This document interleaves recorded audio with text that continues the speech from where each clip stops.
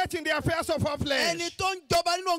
We take absolute control of everything we are going to be doing here tonight. And at the end of everything, all glory shall be returned to him. In Jesus' mighty name we are praying. And so, eternal rock of ages, we want to thank you specially for what you did yesterday. Father, tonight is in your hands. More than what you did yesterday. Father, come and do in our midst. Our Father and the Lord, and all the ministers of the gospel that you will be using as they open their mouth, oh Lord, please feed them up. Let them minister as your oracle. And at the end of everything, oh Lord, all glory shall be yours. For in Jesus' wonderful name we are praying.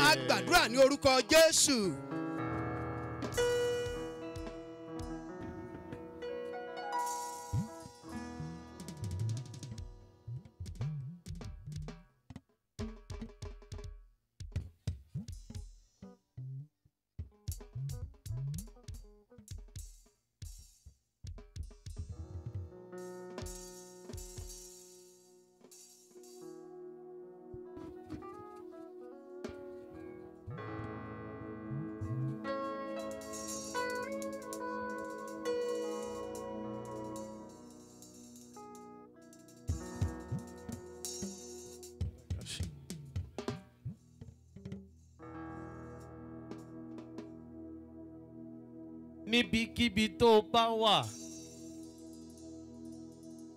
tó mọ̀ wípé Ọlọ́run sọ ọ́ di alààyè tí kìí ṣe iṣẹ́ ọwọ́ rẹ ni, iṣẹ́ ọwọ́ Ọlọ́run ni, bí ohùn ẹ sókè, bí ọwọ́ ẹ sókè, bí ọkàn ẹ sókè, pariwo hallelujah, hallelujah. Ìwọ tí ara ẹ gbé.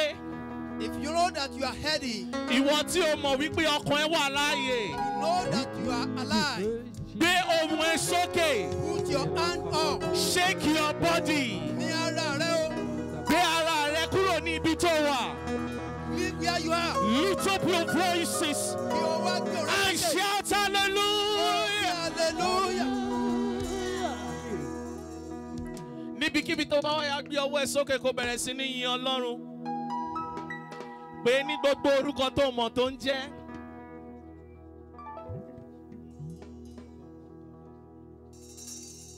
Ìwọ tó fẹ́ wà là ó máa sìn títí.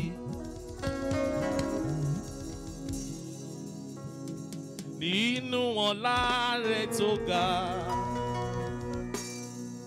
Ìwọ tó ṣọ́ wa nínú ìdánwò ayé.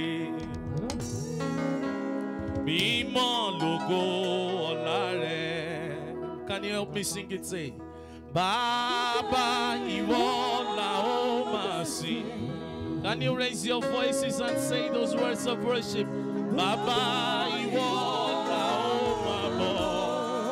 Bí ohùn ọpẹ́ sókè. Ìwọ tó fẹ́ wá la ó máa sìn títí. Pariwo mímọ́ lógo. Say it once again, say it one more time. Bàbá ìwọ. Raise your voice and say, Bàbá ìwọ la ó máa bọ̀. Ìwọ tó fẹ́ wá.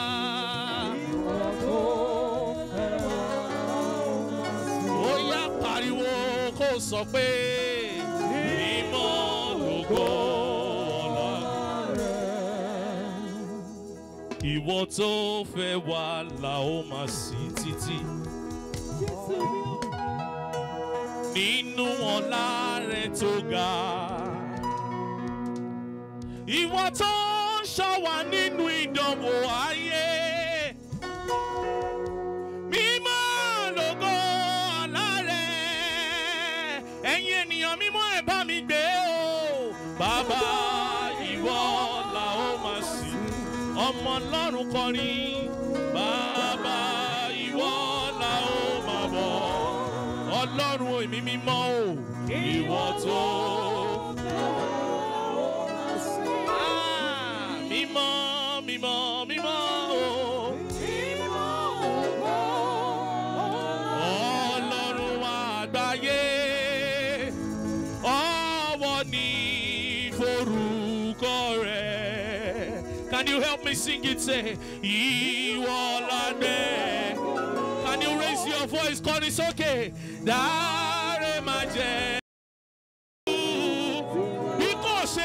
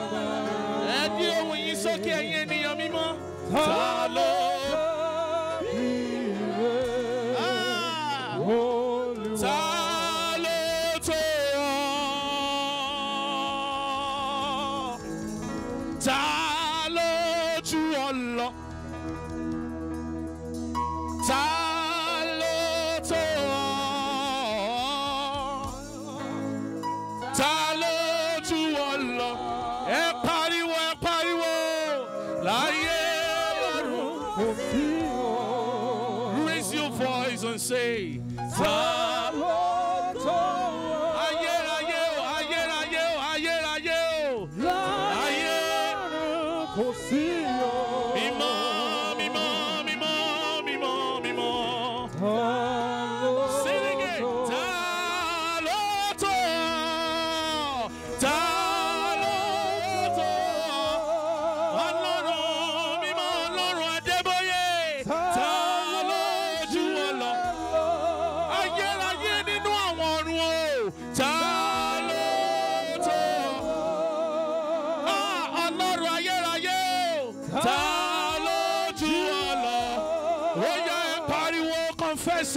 láyé ẹlẹ́rù nínú ìyìn. Láyé ẹlẹ́rù kò sí o.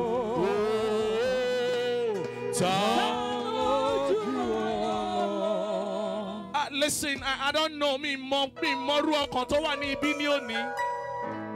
Mo mọ̀ wípé tí o bá lè gbé ọwọ́ ẹ sókè, ọkàn ẹ sókè kó lè yin Ọlọ́run. Ìwòsàn ẹ ti bẹ̀rẹ̀ láti wákàtí yìí lọ. Wá tún sọ lẹ́ẹ̀kan sí wípé ta ló tó ọ? Ta ló jù ọ lọ? Ta ló tó ọ? Ta ló jù ọ lọ? Ọlọ́run mímọ́, Ọlọ́run Adébóyè láyé. Ọlọ́run ayérayé. Ọlọ́run àgbáyé o. Láyé lọ́run kò sí o. Mímọ́, mímọ́, mímọ́, mímọ́, mímọ́. Ọba tó mọ́ mi tútù jáde látinú àpáta. Òun ló rọ mànà látòde ọ̀run wá. Ẹ pariwo, ẹ fi ìfún Olúwa. Nítorí tí ó ṣe. Ẹ pariwo ayọ̀. Nítorí àánú rẹ̀. Ẹ hó ìhó ayọ̀, ẹ̀yin ènìyàn mímọ́. Ẹ hó ìhó ayọ̀, ẹ hó ìhó ayọ̀. Ọba tó mọ́ mi tútù jáde látinú àpáta. Òun ló rọ mànà látòde ọ̀run wá. Ẹ pariwo, ẹ fi ìfún Olúwa. Ó yá o, nítorí tí ó ṣe. Nítorí àánú rẹ̀ dúró láéláé. Níbikíbi tó bá wà, ó yá wá èèyàn mẹ́wàá. Sọ wípé àsìkò mi ti tó. Wá èèyàn mẹ́wàá kó sọ fún wọn wípé àsìkò mi ti tó. Bó dẹ̀ ṣe sọ yẹn kó máa sọ pẹ̀lú ijó àti gbogbo swagger tó bá ní. Sọ fún wọn wípé àsìkò tèmi ti dé o. Ó yá máa sọ fẹ́yàn mẹ́wàá.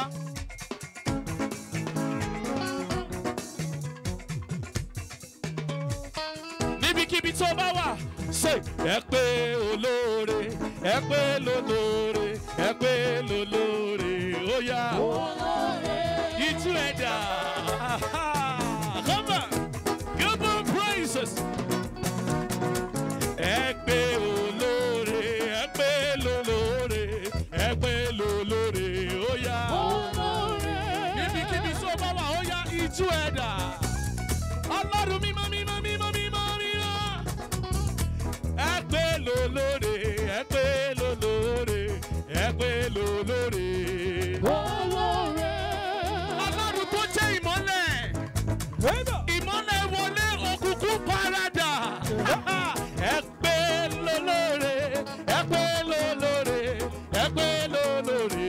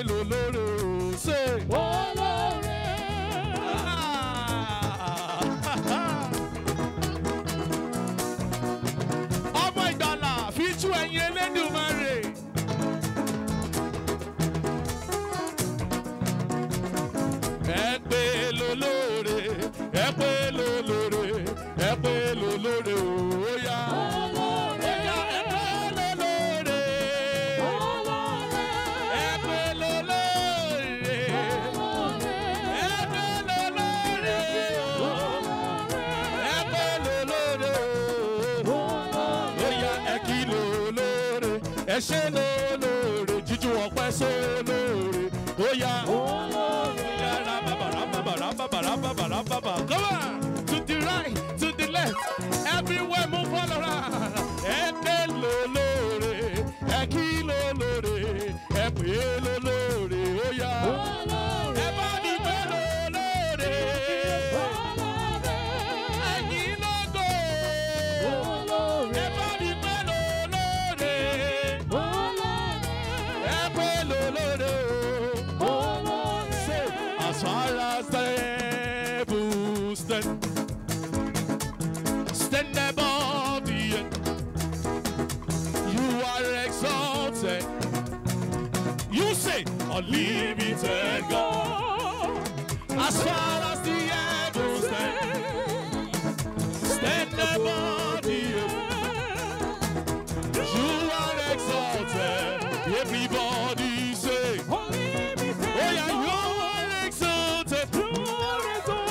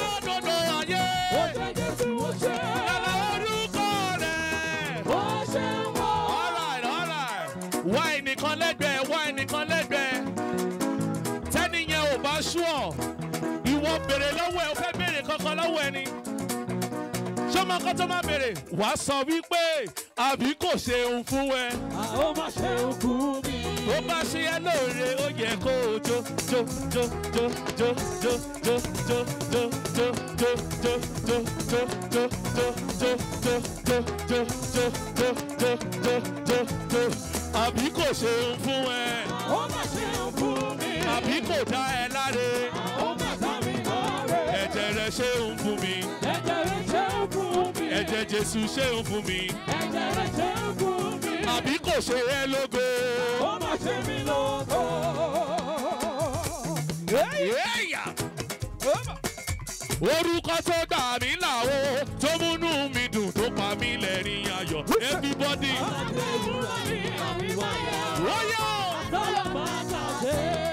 Everybody.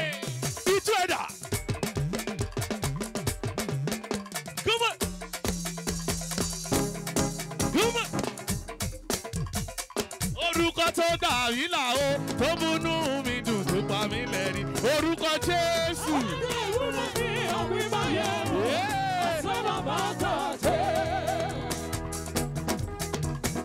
Orúkọ tó dàbí là ó, tó múnú mi dùn tó pa mí lẹ́rìn ayọ̀ mi. Aládé ìwúrà mi. Bóyá.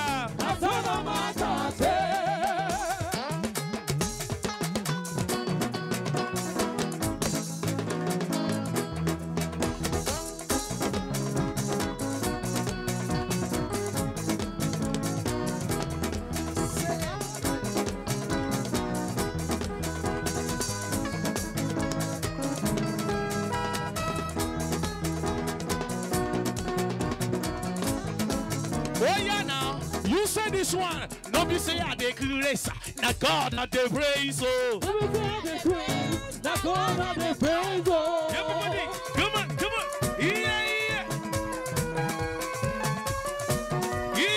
come on,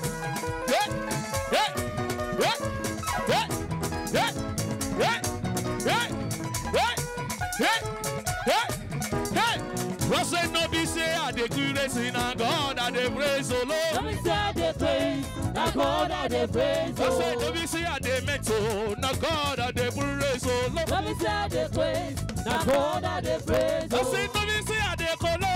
Na God I dey praise oh. No be say I dey praise. Na God I dey praise oh. Oh yeah, no be say I dey praise. Na God I dey praise oh. No be say I dey praise. Na God I dey praise oh. This kind God, another man on the set. Everybody raise your voice. This kind God, another one on the This kind God, another one on the Everybody say. This kind God, another one on the This kind God, another one on the This kind God, another one on the I said this kind God, another one on the Everybody. This kind God, another one on the This kind God, Another one on the Another one on I said this kind God, Another one on this kind God, Another one on this kind God, Another one on this kind God. Another one on I said this kind God, another one on This kind God, another one on Are you dancing? Come on.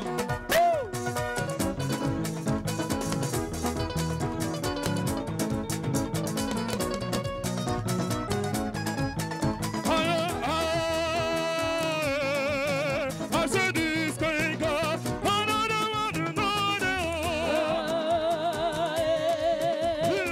This kind God, another one on Oh, you can name a piece of Hey, come on.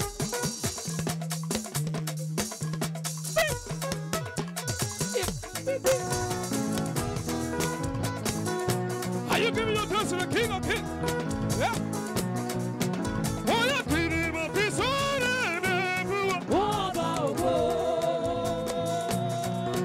Oh, you can name a piece of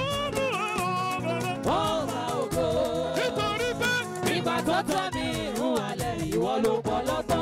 Ó jẹ́ kó mọ̀ páyọ̀ fẹ́lẹ̀ mi ò ayọ̀ wọ́n mọ́ wá. Àtìgbà yìí ni mo ti ń rógò rà nínú ayé mi. Okay. Májọ́ máa yọ̀ máa rá bàbà fún ọ. Ọba ògo.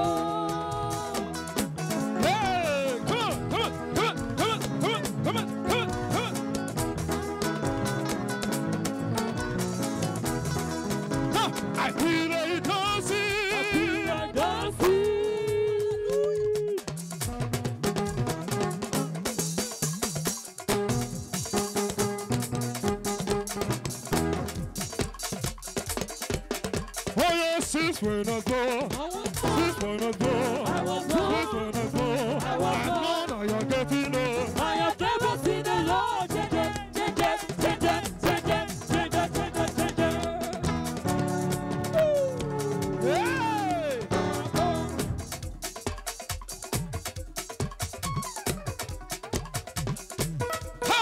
Baba mio, hey, Baba mio, mo wá dúpẹ́ oore ìgbà gbogbo ẹ̀ mà ṣe wí sí. Baba mio, Baba mio, Baba mio, mo wá dúpẹ́ oore ìgbà gbogbo ẹ̀ mà ṣe. Baba mio, Daddy mio, mo wá dúpẹ́ oore ìgbà gbogbo ẹ̀ mà ṣe. Oya sọ wípé. Baba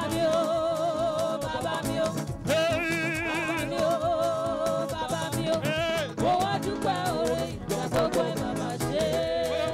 But our glory must be unto the Lord in the highest. Hallelujah.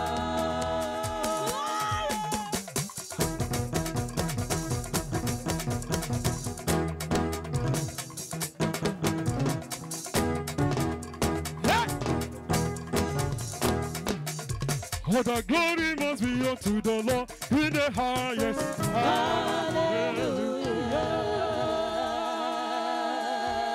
What shall I render unto Jehovah?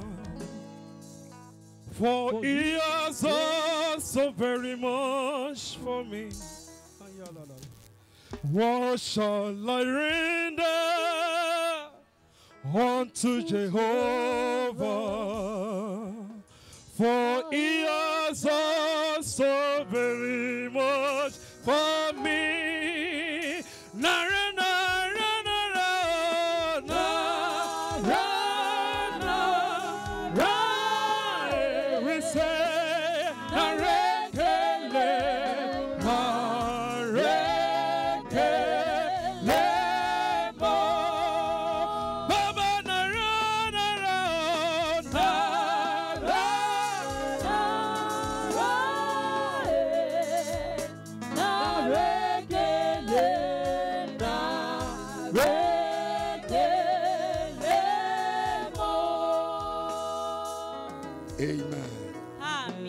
Let somebody shout hallelujah. Hallelujah. Shall we be seated? Ẹ jẹ́ kí a jókòó. We want to welcome you A fẹ́ kí yín káàbọ̀ to the second day of this wonderful Ibokun Crusade. sí ìpàgọ́ ìsọjí ìbùkún ńlá ọjọ́ kejì rẹ̀ yìí. And we're going to the opening prayers now. A sì wá ń lọ sí àdúrà ìbẹ̀rẹ̀ sí ìsìn báyìí. To lead us in the opening prayer Láti darí wa nínú àdúrà náà. is one of our national secretary in the region, Òun náà ni ọ̀kan nínú àwọn sẹ́kítírì wa ní rígíọ́nì. Pastor Adewusi. Olùṣọ́ àgùntàn tí a ti dárúkọ wọn yìí. Let's clap for Jesus as he comes forward. Ẹ jẹ́ ká pàtẹ́wọ́ fún Jésù bí wọ́n ti ń bọ̀.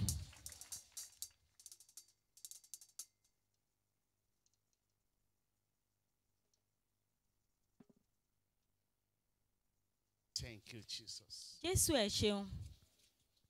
Shall we rise to our feet? Ẹ jẹ́ kí á dìde lórí ẹsẹ̀ wa. I want us to tell the Lord Mo fẹ́ kí a sọ fún Olúwa that, Father, I am here today. pé bàbá mo wà ń bí lónìí. That which you have proposed for my life, Òun ni tó ti pinnu fún ayé mi. please bring it to pass. Jọ̀wọ́ jẹ́ kó di mímú In the ṣẹ. name of Jesus. Ní orúkọ Jésù Kristi. Shall we go ahead and pray in the name of Ẹ jẹ́ ká Jesus? tẹ̀síwájú ká gbàdúrà lórúkọ Jésù That Kristi. which you have proposed for my life, Òun ni tí o ti pinnu fún ayé mi. bring them to pass. Mo wá sí ìmúṣẹ. In the name of Jesus. Ní orúkọ Jésù Kristi. Stretch forth your mighty hands upon my life. Na ọwọ́ ńlá rẹ sórí ayé mi.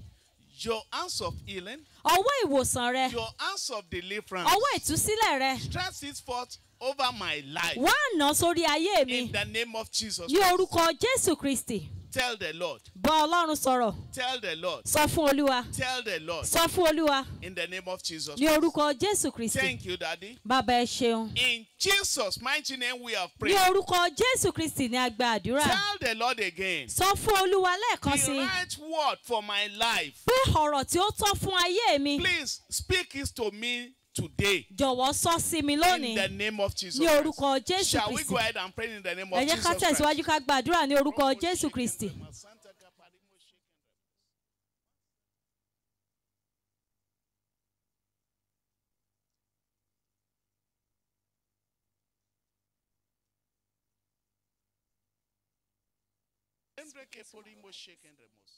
Thank you, Daddy. Bàbá ẹ ṣeun. In Jesus' mighty name we have prayed. Ní orúkọ Jésù Kristi ni a gba àdúrà. The last one we are going to tell the Lord. Àdúrà tí ó kẹ́yìn náà nípa sọ fún Olúwa. The man of God that you are going to use today. Pé ìránṣẹ́ Ọlọ́run tí ó lò lónìí. Let his anointing works in my life. Jẹ́ kí ìfàmì òróró yàn wọn kí ó ṣiṣẹ́ nínú ayé mi. In the name of Jesus Ní orúkọ Jésù Christ. Tell Kristi. the Lord in the name of Jesus. Sọ fún Ọlọ́run lórúkọ Jésù.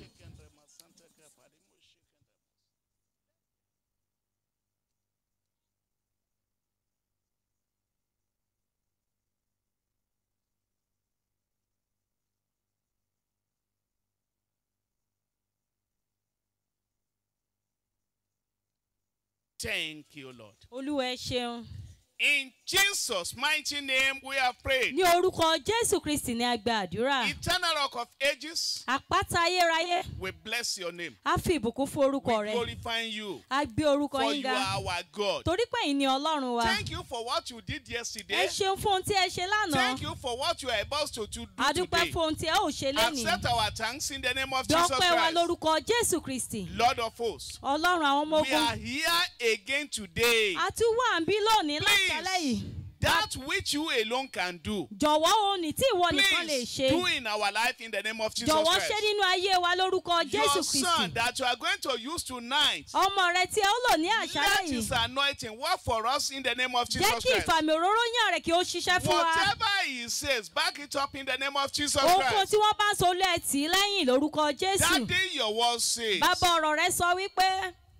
your covenant you will not break. Májẹ̀mú rẹ ni ìwọ kì yóò Neither bàjẹ́. alter anything that has gone forth from your mouth. Tàbí ohunkóhun tí ó ti ti ẹnu yín jáde. Every pé kí word kò that jẹ́. will be coming forth tonight. Gbogbo ọ̀rọ̀ tí yóò máa jáde láṣálẹ́ yìí. Please back it by your authority in the name of Jesus Jọ̀wọ́ fi Christ. àṣẹ rẹ tì í lẹ́yìn lórúkọ Jésù Kristi. Thank you, our Redeemer. Ẹ ṣeun olùràpadà By wa. the time we are sharing the grace tonight, Nígbà tí a ó bá máa fi ṣoore ọ̀fẹ́ ní àṣálẹ́ yìí. let every one of us that are present Jẹ́ kí gbogbo wa pátá tí a wà have níbí. testimony to share. Jẹ́ ká ní ẹ̀rí láti sọ. Thank you, our Redeemer. Ẹ ṣeun olùràpadà Glory be wa. to your name. Ògo ni fún orúkọ In mímọ́ rẹ. Jesus' mighty name we have Ní orúkọ prayed. Jésù Kristi ni a gba àdúrà. Amen. Àmín. Praise the Lord. Ẹyin Olúwa.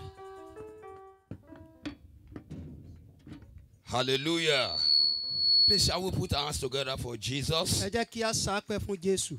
For what the Lord did yesterday, let's jam our hands together Ohun for tó ṣe Him. lánàá ẹ jẹ́ ká pàtẹ́wọ́ For fún the Jésù. souls that were saved. Fún For the souls that were saved here àwọn yesterday. ọkàn tí Ọlọ́run ti gbàlà lánàá. Please put our hands together for Ẹ jọ̀ọ́ ẹ jẹ́ Jesus. ká sápẹ́ fún Ọlọ́run. Once again, we want to welcome us Lẹ́ẹ̀kan sí a fẹ́ kí wa káàbọ̀ to the second day of this special program, sí abala kejì àrà. the Light Up Crusade for Ibokun.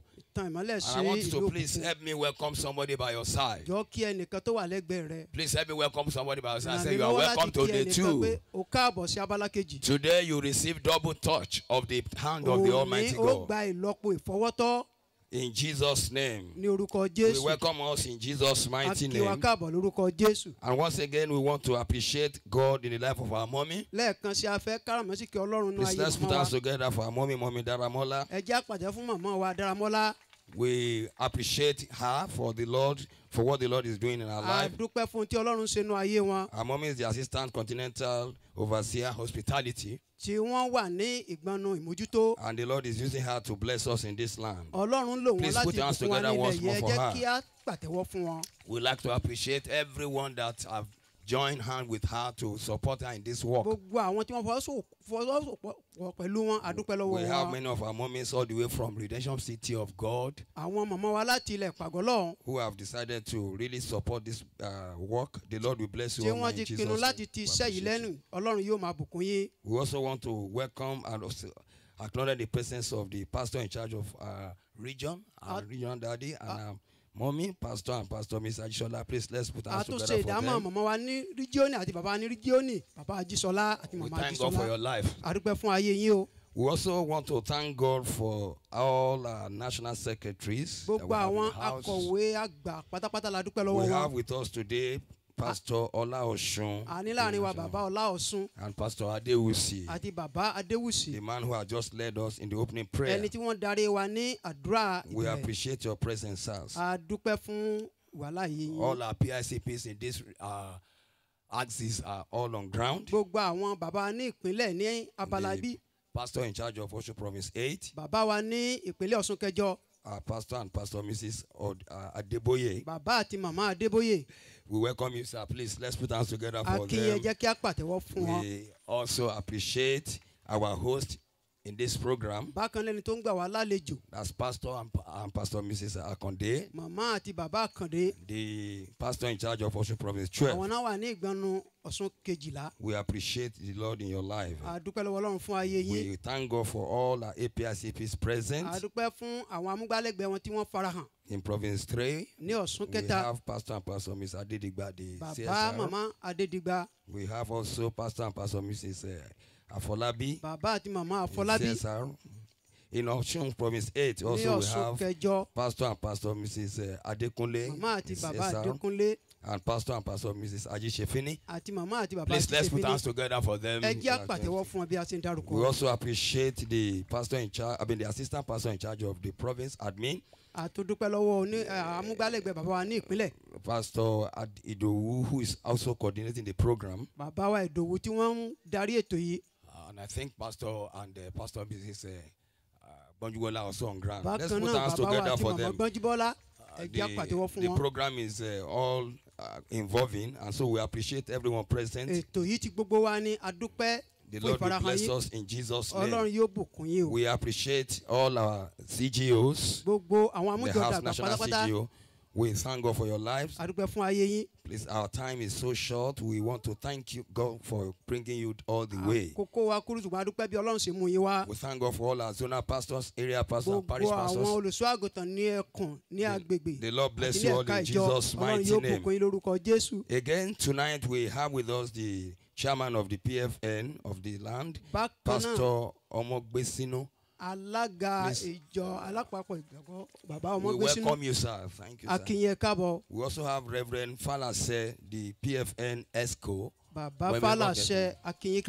God bless you, sir. We also have Pastor Olanrewaju Ebo. God bless you, sir. You are welcome in Jesus' name. Here with us is the representative of the CAN chairman. And we appreciate your presence. Pastor Afolabi, the CAN secretary, representing the CAN chairman. You are welcome, sir. God bless you, sir. Amen. This evening, representing the civil service, the National Civil Defense Corps, with us is the Nigerian Security and Civil Service Superintendent Corps, CSC Oyeniyi. He's been with us. So we want to appreciate you for coming. Thank you so much for joining us in this program. We believe the Lord will bless somebody here tonight. And the Lord will doubly touch somebody. Who is that fellow here? If you are the one, shout hallelujah. God bless you. Thank you, sir. Let somebody shout hallelujah. It's time to pray for Ibokun land, Osun State, and Nigeria. And to do that, in the next 10 minutes, is the CAN secretary for Ibokun land. Let's put hands together for Pastor Afolabi as he comes up. Let's put hands together for Jesus. We'll be praying for Ibokun land, Osun State, and Nigeria in the next 10 minutes.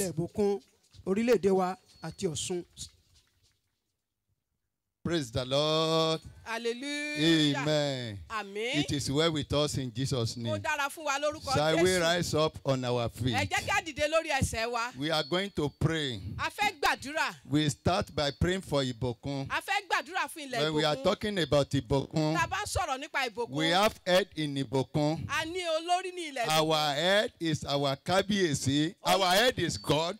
Olórí wa ni Ọlọ́run. But at the same time, Bákan náà. He put somebody as our head. Wọ́n fi ẹnìkan ṣe In olórí person wa. of our modern king. Àti ẹni tó jẹ́ ọba wa. With due respect, Nípa tọ̀wọ̀tọ̀wọ̀. Kábíyèsí, Kábíyèsí His wa. Royal Majesty, Ọlọ́lá jùlọ. Ọba Festus Káyọ̀dé Awógbọ̀rọ̀. Ọba Festus Káyọ̀dé Shall we say Kábíyèsí o? Kábíyèsí o. Because He's already here. Torí pé wọ́n wà ní ìyí. Physically, we might not see Him, A lè má rí wọn nípa but He's ojúkorojú. with us. Ṣùgbọ́n wọ́n wà pẹ̀lú wa. He's doing well. Wọ́n ń ṣe dáradára. He's doing fine. Wọ́n ń ṣe dáradára. Let us say kudos to our Baba Ẹ Kábíyèsí. jẹ́ ká sọ pé kábíyèsí. We thank you. God bless you. Ẹ ṣé kí Ọlọ́run Let us bùkún fún open yín. our mouth Ẹ jẹ́ ká ya ẹnu wa. and pray for our Baba Ká Kábíyèsí gbàdúrà fún kábíyèsí wa. that God should be with him. Kí Ọlọ́run kó wà pẹ̀lú wọn. God should protect him. Ọlọ́run kó dáàbò God bò should wọ́n. guide him. Ọlọ́run kó ṣọ́ wọn. Wisdom from above. Ọgbọ́n láti The Lord ọ̀run should wá. endow him. Kí Shall we Ọlọ́run kó cry fi and fún wọn. pray? Ẹ jẹ́ ká gbàdúrà Father, fún in wọn. Jesus' name, Bàbá, lórúkọ we are Jésù. using this medium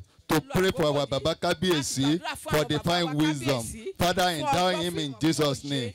Father, give it to him in Jesus' name. For we are praying in Jesus' name. Àgbàdúrà lórúkọ Jésù. Amen. Àmín. Let us pray for the entire living in Ibokun. Ẹ jẹ́ ká gbàdúrà fún gbogbo àwọn olùgbé Anything Ìbòkun. like sudden death, Gbogbo ohun tó ń jẹ́ ikú we òjijì. don't want it. Àfẹ́. God should nail it to the ground. Ọlọ́run kó Shall we gbà wọlẹ̀. cry and pray? Ẹ jẹ́ ká gbàdúrà. Father, in the name of Ọlọ́run kó Jesus, gbà wọlẹ̀. we pray for Gbogbo the májẹ̀mú entire ikú citizen in ní ilẹ̀ Ibokun. Ìbòkun. We nail to the Lórúkọ ground all Jésù. sudden death. Agbá Father, do wọlẹ̀ so gbogbo in ikú Jesus' òjijì. name. Olú We ẹgbà rebuke wọlẹ̀. it. Father, Lórúkọ let it Jésù be rebuked in àgbáwí. Jesus' name. Lórúkọ Jésù For we are àgbáwí. praying in Jesus' Lórúkọ name. Jésù la gbàdúrà. Those that are buying and selling in Ibokun, Àwọn tó ń tà tó ń rà ní ilẹ̀ God Ìbòkun. should bless their market. Olúwa kó bùkún ọjà wọn. God should favor them. Ọlọ́run kó Shall fún we ní ojú cry rere. and pray? Ẹ jẹ́ ká gbàdúrà. Father, in Jesus' Bàbá, name. lórúkọ Father, in the name of Jésù. Jesus. We pray for those that are buying and selling in Ibokun. We want you to bless them. Let them be blessed in Jesus' name.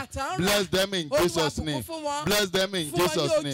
For we are praying in Jesus' name. We don't want anarchy in Ibokun. Àfẹ́ wàhálà ní ilẹ̀ Ìbòkun. It should not Kò happen. ní ṣẹlẹ̀. It should not happen. ní ṣẹlẹ̀. We reject it. Shall we cry and pray? Father, in Jesus' name. Father, in the name of Jesus. We don't want anarchy in Ibokun. Father, do so in Jesus' name. Father, do so in Jesus' name. Father, do so in Jesus' name. For we are praying in Jesus' name. The last prayer point on Ibokun. Kókó àdúrà tó gbẹ̀yìn fún God Ìbòkun. should turn the land of Ibokun Olúwa kó yí ilẹ̀ Ìbòkun. to the one that is flowing with milk and Sí honey. ilẹ̀ tó ń sàn fún wàrà àti fún oyin. God should turn it to the blessing Ọlọ́run land. kó yí padà Shall we sílẹ̀ cry and Ìbòkun? pray? Ó yẹ jẹ́ àgbàdúrà. Father, in Jesus' name. Lórúkọ Father, in the name of Jésù. Jesus. We Olúwa pray yí for ilẹ̀ the Ìbòkun land of fún ilẹ̀ tó ń sàn fún Ibokun. wàrà We àti want you fún to oyin. make it the Lórúkọ one that is Jésù. flowing with milk and Olúwa jẹ́ honey. kó sàn fún Father, ilẹ̀ let tó it be sàn so fún wàrà in àti fún Jesus' oyin. name. Father, do so in Olúwa, Jesus' la ilẹ̀ name. Ìbòkun kọjá For we ìbòkun are ilẹ̀ praying tó wà. in Jesus' name. Àgbàdúrà lórúkọ We Jésù. now go to Osun A ó lọ sí ìpínlẹ̀ as a Ọ̀ṣun. whole. Ìpínlẹ̀ Ọ̀ṣun. God is our head in Osun. Ọlọ́run ni olórí wa ní But ìpínlẹ̀ he Ọ̀ṣun. placed somebody on us. Ó gbé èèyàn kan lé wa That is lórí. our father, Ìyẹn ni bàbá the wa. good governor. Gómìnà He wa. has been doing well. Ó ti ń ṣe Let us dáradára. raise up our Ẹ voices jẹ́ ká gbé òun wá and sókè. pray for him Ká gbàdúrà for fún wọn. divine wisdom. Fún ọgbọ́n láti He ọ̀run should wá. not tired. Pé kó má sùn God will wọn. endow him more and more. Ọlọ́run kó Shall we fún cry ọgbọ́n and àti agbára. pray? Ẹ jẹ́ Father, ká in the name gbàdúrà. of Jesus. Bàbá, Father, in lórúkọ Jesus' Jésù. name, we A pray for gbàdúrà our lọ́rẹ̀ good mọ́ governor fún of gómìnà Osun wa State. ní Father, ìpínlẹ̀ be with Ọ̀ṣun. him. Lórúkọ I want you to Jésù, give him Olúwa wà divine pẹ̀lú wisdom. wọn.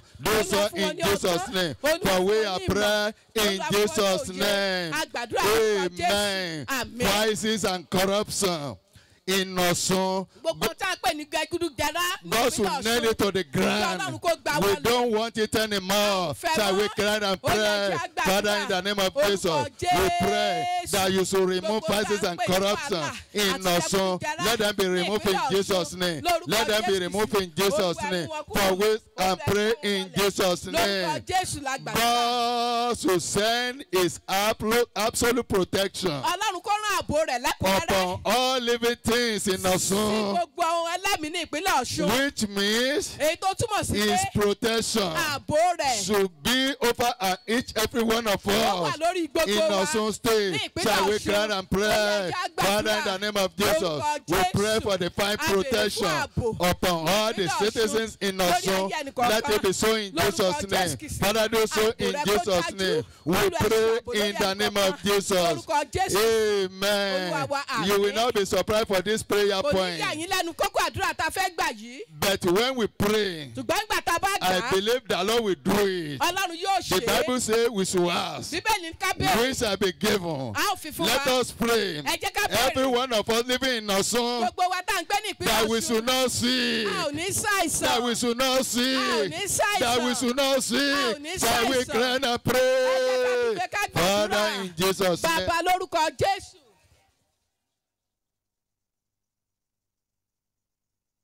For we are praying in Jesus' name. Amen. Father, in Jesus' name. Father, in Jesus' name. Father, in Jesus' name. We pray according to your will over Ibokun Township and that of Osun as a whole. All what we have said, we want you to seal it. Father, seal it in Jesus' name. Father, seal it in Jesus' name. Father, seal it in Jesus' name. At the end of this prayer, we want to give testimony. Let it be so in Jesus' name. For we are praying in the name of Jesus. Amen. Amen. Amen. In Jesus' name. Thank you. God bless you. Let's put hands together for Jesus. That was Pastor Afolabi, Camp Secretary for Ibokun Land. Please, want to appeal to those who are sitting at the back and on the sides to come to the center. There are enough chairs for everybody. If you are sitting at the sides, at the entrance or at the back of this stage, please come to the center. God will bless you to do so in Jesus' name. Next item is offering. We're ready to give our offering unto the Lord. In the next 20 minutes, we'll be doing that. And to lead us in high praise while we're doing that is Minister Dare and Kemi Ajayi. Let's stand together for Jesus Christ as we give our offering to the Lord.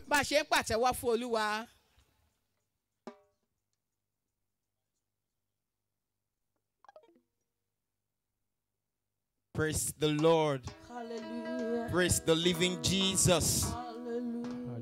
Please.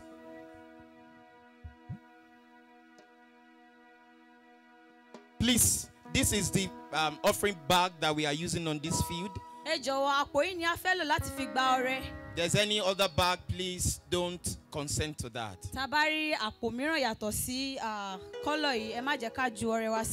The Lord bless us as we give in Jesus' name.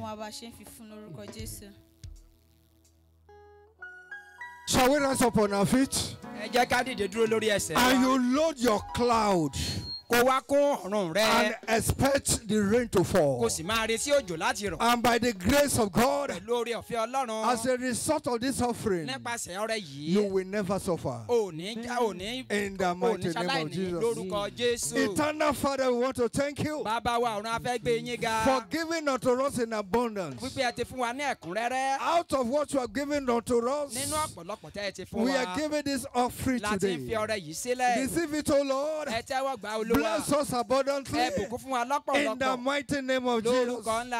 As a result of this offering, we will never lack any good things. In the mighty name of Jesus. Thank you, Ancient of Days. Blessed be the name of the Lord. In Jesus' mighty name we pray. Joyfully, happily, you drop your offering and expect what God only can do for you.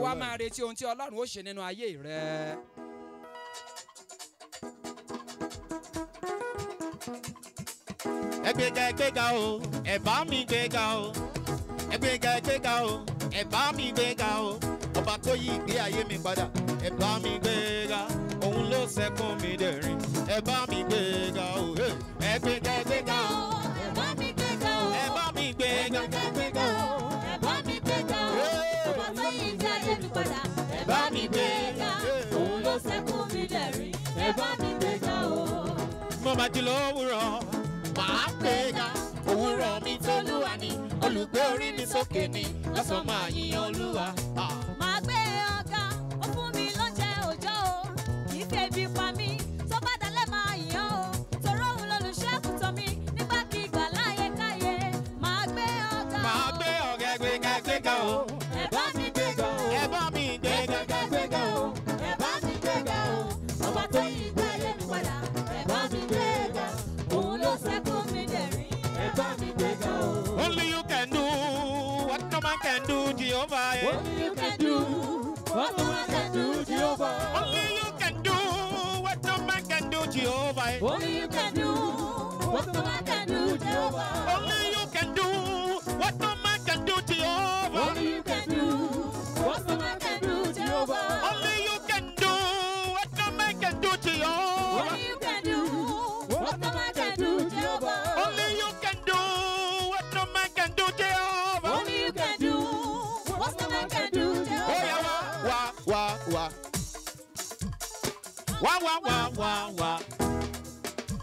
Wá sọ fẹ́ni tó wà lẹ́gbẹ̀ẹ́ pé wá. Ó ní wá. Wá sọ pé wá wo re tí Jésù mi ṣe. Wo Jésù, wá, wo Jésù, ẹ wá wo re tí bàbá ṣe fún mi. Ẹ wá wo Jésù. Ẹ wá wo Jésù. Wá wo re tí Jésù mi ṣe o. Wá wo re tí Jésù mi ṣe fún mi. Bó bá jẹ́wọ́ ni wàá gbowó lọ́wọ́ mi. Kílẹ̀ wí o. Wá wo re tí Jésù mi ṣe. Wá wo re ni. Wá wo re tí Jésù mi ṣe. Wá wo re tí Jésù mi ṣe. Bó bá jẹ́wọ́ ni wàá gbowó lọ́wọ́ mi. Ó yá sọ pé òkè ńláńlá, òkè wẹ́wẹ́, ìjì líle. Kò lè dúró níwájú rẹ̀. Ọlọ́run wa o. Etí tún ní tó. Ẹ tóbi. Ẹ tóbi. Aya. Olúwa. Ó yá sọ pé òkè ńláńlá. Òkè ńláńlá. Òkè wẹ́wẹ́. Ìjì líle. Kò lè dúró. Kò lè dúró níwájú rẹ̀. Ọlọ́run wa o. Ọlọ́run. Etí tóbi tó. Ẹ tóbi. Ẹ tóbi. Olúwa. Ó yá mú ẹnìkan kó fà wọ́n wá síwájú wá sọ wípé ó yá nínú ògo.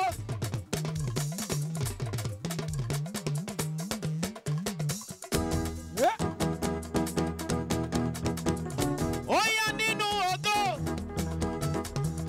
Ó yá nínú ògo. Ó yá nínú ògo. Ó yá nínú ògo. Ó yá nínú ògo. Ó ti yẹ ẹjẹ́ àlọ́. Ó yá nínú ògo. Wọ́n ènìyàn wá síwájú. Ó yá nínú ògo. Ó yá. Ó yá nínú ògo. Ó yá nínú ògo. Ó yá nínú ògo. Ó yá nínú ògo. Ó yá ọ̀nì Olúwa ṣe lóore dà kó nawọ́ sókè ó ṣe mí o. Ó ṣe mí o.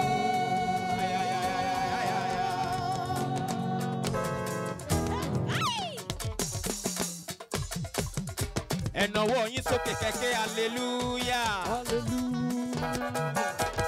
ọ̀nì olúwa ṣe lóore dà kó nawọ́ sókè. ó ṣe mí o ó ṣe mí o. ó dúpẹ́ lọ́wọ́ Jésù Olúwa. hallelujah mo wá dúpẹ́. ọ̀nì ló wọlé ọlọ́jà mẹ́fà tó jáde láyé. mo dúpẹ́ lọ́wọ́ Jésù Olúwa. olúwa máa ṣeun o olúwa máa ṣeun o. Oyè Olúwa máa ṣeun o. ọ̀rọ̀ mímọ́ dayọ̀ ọ̀rọ̀ mímọ́ dayọ̀. Oyè ọ̀rọ̀ mímọ́ dayọ̀. olúwa máa ṣeun o ọ̀rọ̀ mímọ́ dayọ̀. Oyè ọ̀rọ̀ mímọ́ dayọ̀. ilẹ̀ ọba aláyọ̀ ni máa sìn o. Jésù.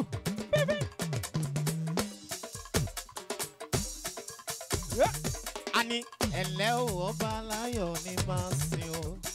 òun ní ṣọlá òun ní ìṣọmọ òun ní ìṣòun gbogbo tó wà láyé rí a. ẹ̀lẹ́ ọba aláyọ̀ ni máa sìn o. Óyá erin wọ́wọ́wọ́ Jésù ní máa sìn o jàre. Erin wọ́wọ́wọ́ Jésù ní máa sìn o. erin wọ́wọ́wọ́ Jésù ní máa sìn o jàre.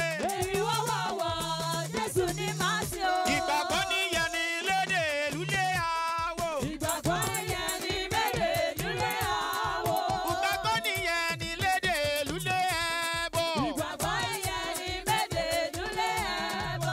ìgbàgbọ́ níyẹn ní lédè lúlé àwò. Ìgbàgbọ́ yẹn ní méje lúlé àwò. ẹ má ti lọ o àwọn tó mà tẹ́wọ́ pa dáadáa ni mo fẹ́ báyìí tó o bá lè fàtẹ́wọ́ ẹ̀yìn Ọlọ́run kí hallelujah. tó o bá lè fàtẹ́wọ́ ẹ̀yìn Ọlọ́run kí hallelujah.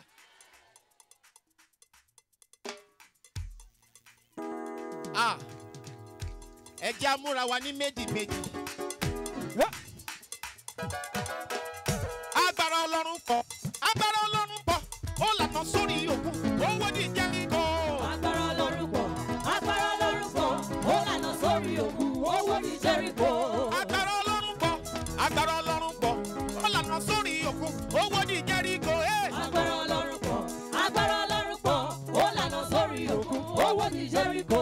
agbára Ọlọ́run pọ̀ agbára Ọlọ́run pọ̀ ó lànà sórí òkú owó ní Jẹ́ríkò. Agbára Ọlọ́run pọ̀, agbára Ọlọ́run pọ̀, ó lànà sórí òkú, owó ní Jẹ́ríkò. rìn láàrin wa Olúwa rìn láàrin wa rìn láàrin wa Olúwa rìn láàrin wa alágbára mà ní ọ́ ò rìn láàrin wa. Rìn láàrin wa Olúwa rìn láàrin wa. rìn láàrin wa Rìn láàrin wa Olúwa rìn láàrin wa. Alágbára mà ní yóò rìn láàrin wa. yá dáadáa máa fa yàtà kà yá dárí yá dàbà kó sí ata yá dàbà.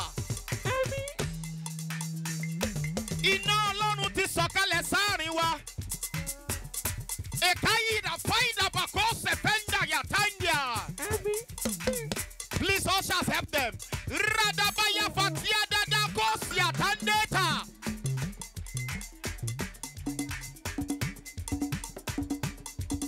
Ó yá iná wọnú mi lọ o. Iná ńlá wọnú mi lọ, iná ńlá. Iná wọnú mi lọ o. Iná ńlá wọnú mi lọ, iná ńlá. Iná Ọlọ́run o. Iná ńlá wọnú mi lọ, iná ńlá. Jésù máa bọ̀, Jésù máa bọ̀. Bọ̀ wá. Jésù máa bọ̀. Jésù máa bọ̀ wá. Pàtẹ́wọ́ yẹn dáadáa. Jésù máa bọ̀ wá. Jésù máa bọ̀ wá. Jésù máa bọ̀. Jésù máa bọ̀ wá. Jésù máa bọ̀. Jésù máa bọ̀ wá. Jésù máa bọ̀. Jésù máa bọ̀ wá. Jésù máa bọ̀. Jésù máa bọ̀ wá. Ọlọ́run tó le tó ga tó le tó ga tó le.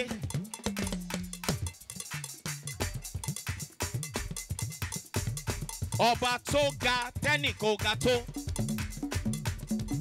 Ó yá alágbára mà lọ́lọ́run wa o. Agbára, agbára, agbára ipò agbára.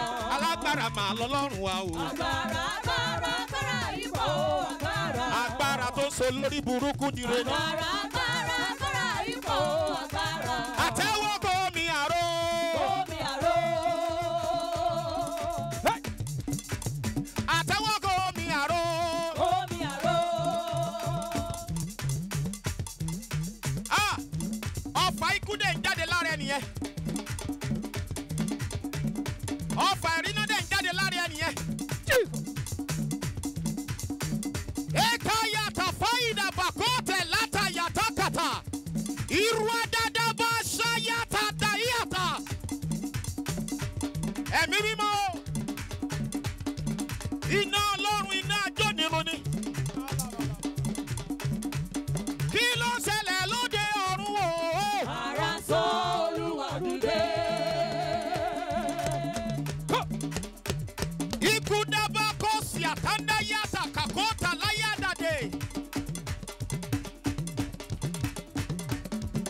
Oya. Mori ọ̀fà lára ẹnìkan bẹ̀ yẹn. Ibu arrow, go back to your sender. Ibu arrow, Go back to your sender. Ibu arrow, Go back to your sender. Ibu arrow, Go back to your sender. Ibu arrow. Go back to your sender. Holy Ghost, Holy Ghost, Holy Go back Ghost. to your sender. Ibu arrow, Go back to your sender. Ibu arrow, Go back to your sender. Ibu arrow, Go back to your sender. Ibu arrow. Go back to your sender. Ṣé bí o ti ń ṣe Olúwa? Ṣé bí o ti ṣe? Olúwa. Ṣé bí o ti ṣe? Olúwa. Ṣé bí o ti ṣe? Olúwa. Ṣé bí o ti ṣe? Olúwa. Ṣé bí o ti ṣe? Olúwa. Ṣé bí o ti ṣe? Olúwa. Ṣé bí o ti ṣe? Ẹ pàtẹ́wọ́ yẹn dáadáa. Ṣé bí o ti ṣe? Ogun yẹn jáde o. Ṣé bí o ti ṣe? Olúwa. Ṣé bí o ti ṣe? Olúwa. Ṣé bí o ti ṣe? Ìradàbà kò sẹ́fẹ̀ yá dáadáa. Ìradò sẹ́fẹ̀ yá dáadáa kò sẹ́yìn. Oya. Oya. Oya. Oya. Oya. Holy Ghost. Holy Ghost. Holy Ghost. Holy Ghost. Bàbá dẹ̀ lè pàtẹ́wọ́ yẹn. Iná yẹn lè wọ́n náà wá báyìí. Àyà dáadáa. Ìradò sẹ́fẹ̀ yá dáadáa. Láàrin àwọn kwaya yìí. Iná. Iná. Iná. Iná. Lẹ́yìn bẹ́ẹ̀ yẹn. Iná. Iná. Àṣàyà. Ikọ̀ tẹ̀ bàkàtì àdàkàtẹ́ dèkètè. Rúrákà pàpà yàtá yà dáadáa. Yékètè bá yà dáadáa. Fire. Fire. Fire. Fire. Fire. Fire.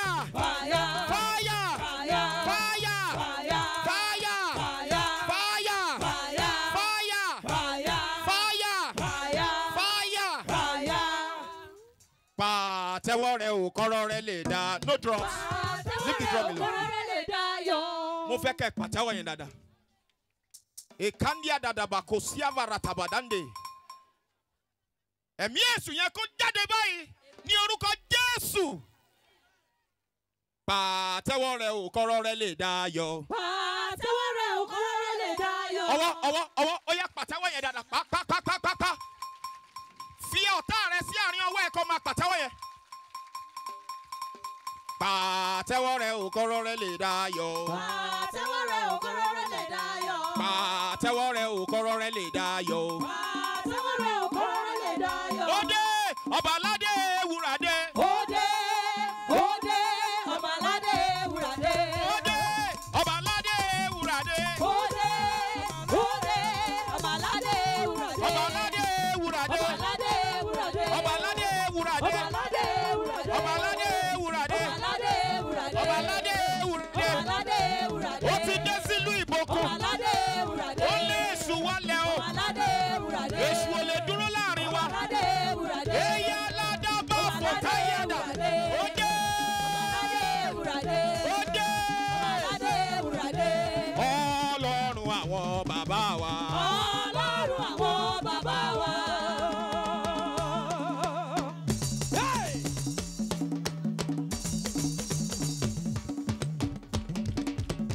Ọlọ́run àwọn bàbá wa.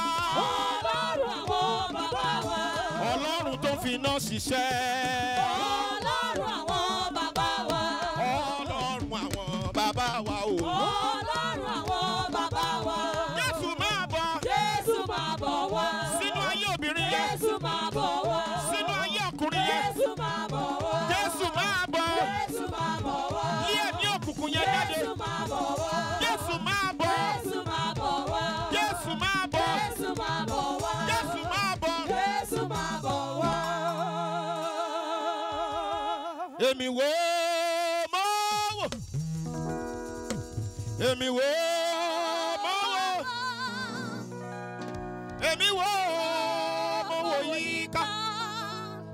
Mo rí pápá yẹ bàbá. Ẹnu mi tí kò kọ òkèlè. Ara mi tí kò kọ aṣọ. Ẹsẹ̀ mi tí kò kọ bàtà. Èmi ò yàn ó. Let somebody shout hallelujah. Let somebody shout hallelujah. Hallelujah. Let's be seated. Ẹ jọ̀wọ́ ẹ jẹ́ ká jókòó. That was a wonderful one. The next item now, quickly, is ministration. The first ministration. And for 15 minutes, the regional youth pastor of Region 3,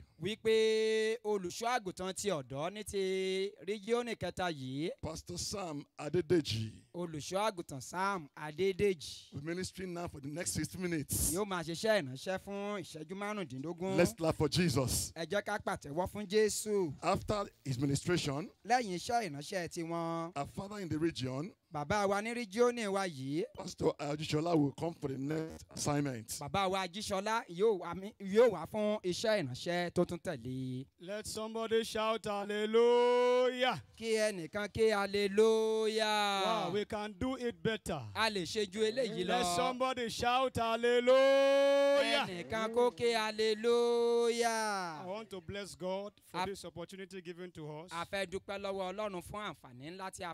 to appreciate God for our mommy, Mommy Daramola, and our team.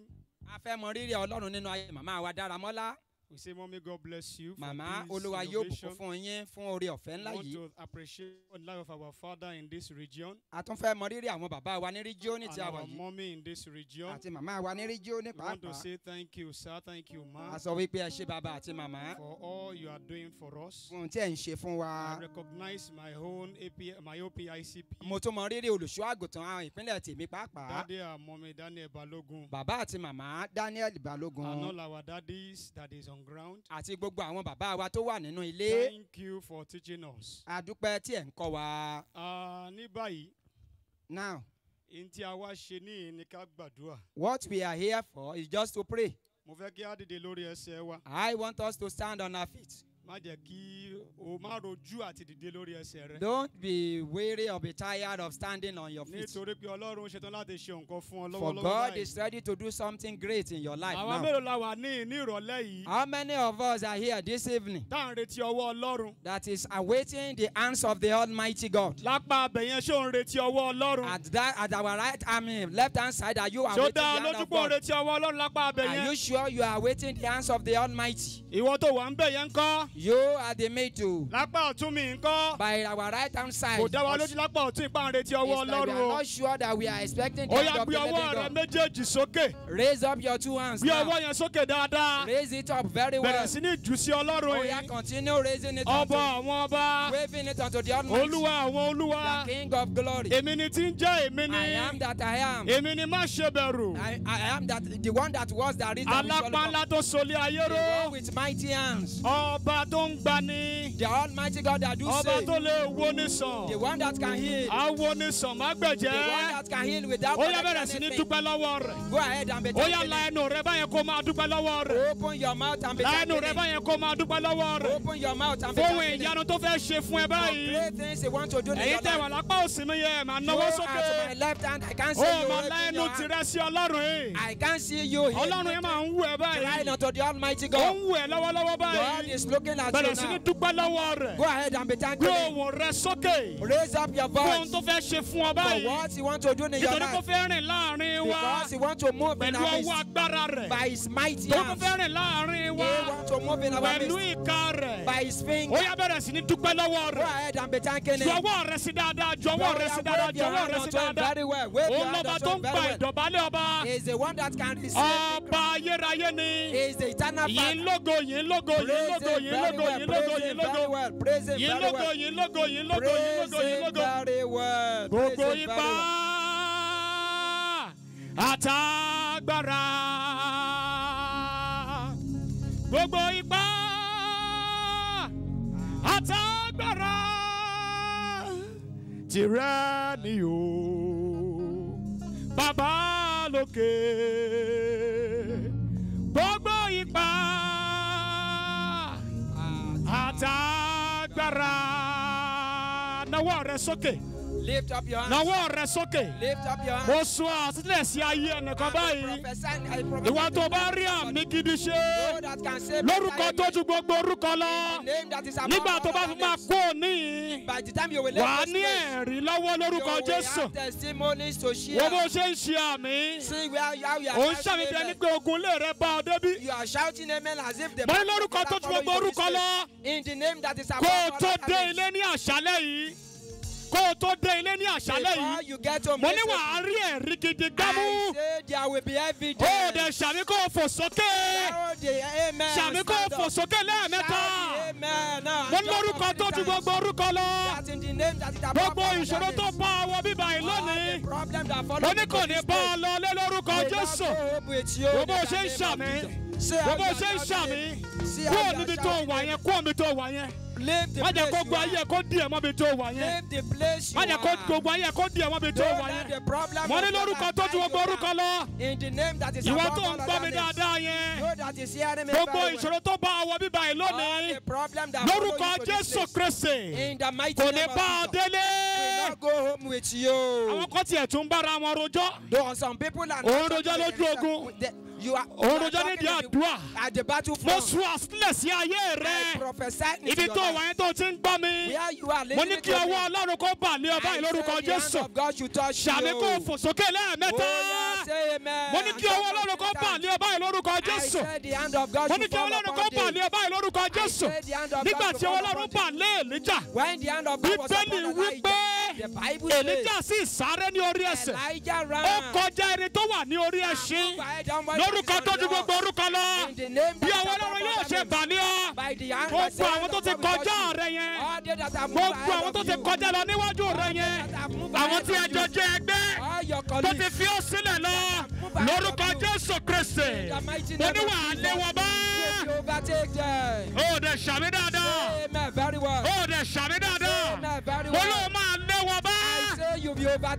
Mo sún àsílẹ̀ sí ayé ẹnìkan. Gbogbo ọwọ́ tó ń gbé ogun wọnú ayé rẹ. Gbogbo ọwọ́ tó ń gbé ogun wọnú ayé rẹ. Nípa ọwọ́ Olúwa ní àṣálẹ́ yìí. Ọwọ́ náà á gé dànù lórúkọ Jésù. Ó dẹ̀ ṣàmì dáadáa. Ó dẹ̀ ṣàmì dáadáa. Ó dẹ̀ ṣàmì dáadáa. Gbogbo ọwọ́ tó ń gbé ogun wọnú ayé rẹ. Lórúkọ tó ju gbogbo orúkọ lọ.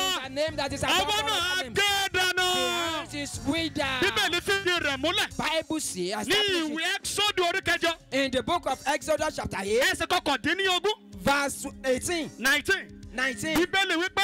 Bible says. Ní ìgbà tí Mósè. When Moses. Ní ìgbà tó ṣe iṣẹ́ ìyanu. When he did wonders. Ó mú àwọn èso ó jẹ́ kí wọ́n pọ̀ ní orí ilẹ̀. Lies. He make lies to be plenty on the land. Bíbélì wípé. Bible says. Àwọn pidánpidán sì wá. All the magicians came. Wọ́n gbìyànjú láti ṣe èyí. And they tried to do it. Ṣùgbọ́n wọn kò lè ṣe. But they couldn't do it. Wọ́n lọ bá Fáráò. Wọ́n ní Fáráò. Wọ́n ní Fáráò. Sórí tó ń lọ lọ́wọ́ yìí. Look at what is going on. Ìka Ọlọ́run ni o. This is the finger of God. Ìka Ọlọ́run ni o. This is the finger of God. Mo sún àsílẹ̀ sí ayé ẹnìkan tó ń gbọ́ mi. Tó bá lè ṣàmì dáadáa. Gbogbo wọn tó ń gbé ogun wọnú ayé rẹ̀. Mo ní wọ́n bá ọwọ́ Ọlọ́run pàdé. Kí ilẹ̀ ọ̀la tó mọ́. Mo ní wọ́n bá ọwọ́ Ọlọ́run pàdé. Ṣáwọn akọrin ṣetán láti bá mi kọrin. Are you ready to sing with me? Bẹ́ẹ̀ kó kọrin kó sì pàtẹ́wọ́ dáadáa. Sing and clap very well. Agbára Ọlọ́run yí ọwọ́ padà. Èyí tẹ́ ṣe láyé mi ó tó gẹ́. Ẹ jáwọ́ ẹ túwọ́ lọ́rọ̀ ayé mi o. Agbára Ọlọ́run pààrọ̀ ọwọ́ kan. Agbára. Ó dẹ̀ pàtẹ́wọ́ dáadáa. Èyí tẹ́ ṣe láyé mi ó tó gẹ́. Ẹ jáwọ́ ẹ túwọ́ lọ́rọ̀ ayé mi o. Agbára Ọlọ́run pààrọ̀ ọwọ́. Gbé ẹsẹ̀ sókè, gbé ẹsẹ̀ sókè, gbé ẹsẹ̀ sókè, gbé ẹsẹ̀ sókè. Láyé mi ó tó gẹ́. Ẹ jáwọ́ ẹ túwọ́ lọ́rọ̀ ayé mi o. Agbára Ọlọ́run pààrọ̀ agbára. Ekaparakata barekete. Le prokoto liabaragada. Yekeboso to libregede de bosh. Hey, agbára Ọlọ́run pààrọ̀ ọwọ́ kan. Agbára Ọlọ́run pààrọ̀ ọwọ́ kan wá. Agbára Ọlọ́run pààrọ̀ ọwọ́ kan wá. Hey, agbára Ọlọ́run pààrọ̀ ọwọ́ kan wá. Agbára Ọlọ́run pààrọ̀ ọwọ́ kọ́wọ́. Agbára Ọlọ́run pààrọ̀ ọwọ́ kọ́wọ́. Mo fẹ́ kí o pe orúkọ Jésù dáadáa. I want you to shout the name of Jesus. Tó bá ṣe pe orúkọ Jésù yẹn. As you shout the name of Jesus. Gbé ẹsẹ̀ sókè. I want you to raise your leg. Gbé ẹsẹ̀ sókè. Gbé ẹsẹ̀ sókè. Gbé ẹsẹ̀ sókè. Continue raising your leg. Gbé ẹsẹ̀ sókè. Mo sọ àsílẹ̀ sí ayé rẹ. I prophesy into your life. Gbogbo àjàgàtà fi di ẹsẹ̀ yẹn. Tí ò jẹ́ kó o lè gbé sókè dáadáa. Gbogbo àìsàn tó ń ṣe é ní ẹsẹ̀ yẹn. Tí ò jẹ́ kó o lè gbé sókè dáadáa. Mo ní kó gbé náà sọnù lórúkọ Jésù. Ó dẹ̀ ṣàmì dáadáa. Mo ní kó gbé náà sọnù lórúkọ Jésù. Mo fẹ́ kó pe orúkọ Jésù dáadáa. Say amen very well. Mo fẹ́ kó pe orúkọ Jésù dáadáa. I want you to shout the name of Jesus. Wà ní gbogbo agbára. If you say every power, gbogbo ọwọ́ kọ́wọ́. Every èyí tó ń gbé ogun wọnú ayé mi. Ní àṣálẹ́ yìí. Ó yẹ bá ọwọ́ Ọlọ́run pàdé. Ó yẹ gbiná sọnù. Ó yẹ gbiná sọnù. Ẹ bá ọwọ́ Ọlọ́run pàdé. Ó yẹ gbiná sọnù. Ṣé o ṣe láti gbàdúrà yẹn? Ó yẹ gbé ẹsẹ̀ sókè, gbé ẹsẹ̀ sókè, gbé ẹsẹ̀ sókè, gbé ẹsẹ̀ sókè. Ó yẹ sọ pé ní orúkọ Jésù. Gbogbo ọwọ́ kọ́wọ́. Gbogbo ọwọ́ ibi. Tó ń gbé ogun wọnú ayé mi. Ó yẹ bá ọwọ́ Ọlọ́run pàdé. Ó yẹ gbiná sọnù. Ó yẹ gbàdúrà, gbàdúrà, gbàdúrà, gbàdúrà, gbàdúrà, gbàdúrà. Pray. Eka parakata baregedegede. Le prosotolia barabaraba. Mi ò mà lásìkò wo bó ṣe ń gbàdúrà. Ó jẹ́ gbàdúrà dáadáa. Gbogbo ọwọ́ kọ́wọ́. Gbogbo ọwọ́ ibi. Nílé bàbá mi ni. Nílé ìyá mi ni. Tó ń gbé ogun wọnú ayé mi. Ó yẹ bá ọwọ́ Ọlọ́run pàdé. Ó yẹ mo ní kẹ́ gbiná sọnù. Kílẹ̀ ń dúró ṣe. Ó yẹ gbiná sọnù. Ṣé ń gbàdúrà báyìí? Ṣé ń gbàdúrà báyìí? Ṣé ń gbàdúrà báyìí? Àbọ̀ wòran. Ṣé wọ́n wòran tí ẹ ní? Gbàdúrà lórúkọ Jésù Kristi. Gbogbo ọwọ́ ìrí. Gbogbo ọwọ́ ibi. Nílé bàbá mi ni. Nílé ìyá mi ni. Tó ń gbé ogun wọnú ayé mi. Ní àṣálẹ́ yìí. Ó yẹ bá ọwọ́ Ọlọ́run pàdé. Ó yẹ gbiná sọnù. Ó yẹ gbiná sọnù. Ó yẹ gbiná sọnù. Ó yẹ gbiná sọnù. Ó yẹ gbiná sọnù. Eka parakata baragadaga. Ema libra kata bareketekete. Ye kreteria barregede bosa taka. E masuta baragadagaba. Tobari amise. Àmín Jésù Olúwa wa. Amen. Ó dẹ̀ ṣàmì dáadáa. Ṣàmì kó fò sókè lẹ́ẹ̀mẹ́ta. Oh yeah, say amen and jump up 3 times. Amen. Ọmọkùnrin kan wá bá mi nínú ìjọ wa. I mean, a boy came to meet me in the church. I came to meet him in the church. Ó bẹ̀rẹ̀ sí ní ṣàlàyé fún mi. And he started explaining unto me. Ogun tó wà nínú ilé wọn. The problem in his house. Ẹnìkan ṣe tó wà nínú ilé yẹn. Only one in that family. Tí ọkàn ò máa dùn. That is not having heart problems. Tí ó sí ẹ̀dọ̀ sì máa dùn. And the liver is not having a problem. Ó jẹ́ ẹnìkan tó ní Jésù gidi tó gba Jésù gidi. He is the only one that is having Jesus. Nígbà tó bẹ̀rẹ̀ sí ní bá mi sọ̀rọ̀. When this boy started Mo explaining. wá bí nípa bàbá rẹ̀. I asked of his grandfather. Mo bí nípa ìyá rẹ̀. I asked of his mother. A ṣe àwárí wípé. And we now discover. Láti inú ẹbí ìyá rẹ̀. From the family of the mother. Ibẹ̀ ni ogun yìí ti ń wà. That is where the problem is. Ọwọ́ kan sì ń ṣe agbẹ́tẹ̀rù ibi nínú ayé wọn. Certain hand that is behind it. Ẹ̀mí Ọlọ́run sọ fún mi wípé. And the spirit of God Bí mi ò told bá gbàdúrà fún. If I don't pray for him. Ó máa kú nínú ọ̀sẹ̀ yẹn. He will die in that very. A bẹ̀rẹ̀ sí ní gbàdúrà nínú ọ́fíìsì. And we started praying in the office. Lójú kan náà. Ọmọ yìí ṣubú sílẹ̀. And the boy fell. Bó ṣe ṣubú lulẹ̀. As he fell down. Ló bá pariwo. And he shouted. Mo rí pẹpẹ. I saw the. Mo rí èèyàn kan bẹ́ẹ̀. I saw somebody. Bó ṣe ń sọ fún mi. I was telling him. Bẹ́ẹ̀ ni Ọlọ́run fi hàn mí. And God was saying. A sì gbàdúrà. And we prayed. Pẹpẹ náà sì wó lulẹ̀. And the battle fell. Mo sọ àsílẹ̀ sí ayé ẹnìkan. I prophesied. Gbogbo pẹpẹ òkùnkùn. All the. Tó wà ní ilé bàbá rẹ̀. In your father's Tó house. wà ní ilé ìyá rẹ̀. Tó ń gbé ogun wọnú ayé rẹ̀. Ní àṣálẹ̀ yìí gangan. Mo ní àṣálẹ̀ yìí gangan. Wọ́n máa bá ọwọ́ Ọlọ́run pàdé. Ó dẹ̀ ṣàmì dáadáa. Wọ́n lọ́ máa bá ọwọ́ Ọlọ́run pàdé. Akọ ìwé rẹ̀ wípé. Èmi yóò pa àṣẹ. A ó sì fi ìdí rẹ̀ múlẹ̀ fún mi. Akọ ìwé rẹ̀ wípé. A fún mi ní orúkọ kan. Èyí tó ju orúkọ gbogbo orúkọ lọ. Wípé ní orúkọ Jésù. Kí wọ́n máa wólẹ̀. Ètí ń bẹ ní ọ̀run. Tí ń bẹ ní ayé. Tí ń bẹ ní ìsàlẹ̀ ilẹ̀. Gbogbo akọ́mọdé pé Jésù ní Olúwa. Mo sọ àsọtẹ́lẹ̀ ní orúkọ Jésù Kristi. Tó gbogbo pẹ́ òkùnkùn.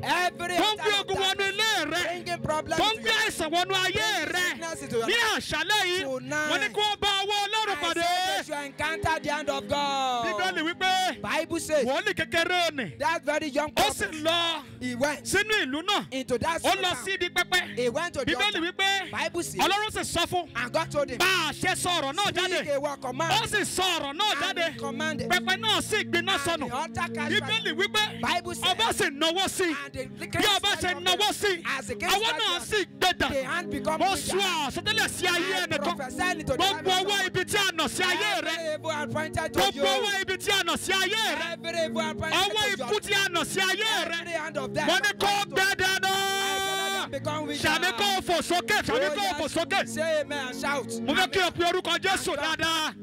I want you to shout gbogbo ọwọ́ ibi tí a nà sí ayé mi every evil and pointed to me. ọwọ́ ikú tí a nà sí ayé mi Every hand of them pointed ní to me. àṣálẹ́ yìí Tonight, nípa agbára ọwọ́ Ọlọ́run by the hand of ọwọ́ God, náà kó gbẹ dànù. let the hands become ṣé o lè weaker. gbàdúrà yẹn báyìí Can you pray the ṣé o lè prayer? gbàdúrà yẹn Can báyìí you pray the prayer? ọwọ́ ikú Hand of ọwọ́ death. àìsàn Hand of ọwọ́ gbèsè Hand of ọwọ́ death. wàhálà Hand of tí a nà problem. sí ayé mi Pointing to me. nípa ọwọ́ Ọlọ́run ní àṣálẹ́ By the yìí reason of ó the yẹ hand of gbẹ God. dànù sọ́dí àdúrà.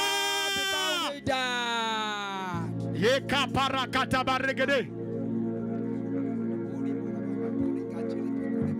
yé masa kátàbà rabaraba. ó jẹ́ gbàdúrà ó jẹ́ gbàdúrà ó jẹ́ gbàdúrà. Pray the prayer well. má fa Pray the àkókò prayer ìṣeré. well. Don't má joke fa with this àkókò prayer. ìṣeré. Don't joke with this má fi prayer. àkókò ìṣeré. Don't joke with gbogbo this ọwọ́ prayer. ikú Hand of death. gbogbo ọwọ́ ibi Hand of tí a evil. nà sẹ́ni Pointing nípa to me. ọwọ́ Ọlọ́run By the ó reason yẹ of the gbẹ hand of dànù God, ó become yẹ withered. gbẹ dànù Become ó yẹ withered. gbẹ dànù Become ó yẹ withered. gbẹ dànù Become ó yẹ gbẹ dànù Become ó yẹ gbẹ dànù Become ó yẹ gbẹ dànù. Become withered. Eka palaka kosekete yekekeke zukata ibrakaba yanda labaregede ezukata barabaraba. Amen. Jésù Olúwa wa. Amen. Fẹ́ ká gbàdúrà ẹyọ kan yìí sí. Just one prayer. Ní ìwé Ẹ́kísódù orí kọkàndínlọ́gbọ̀n. In the book of Exodus chapter 29, 31, kọkànlélọ́gbọ̀n.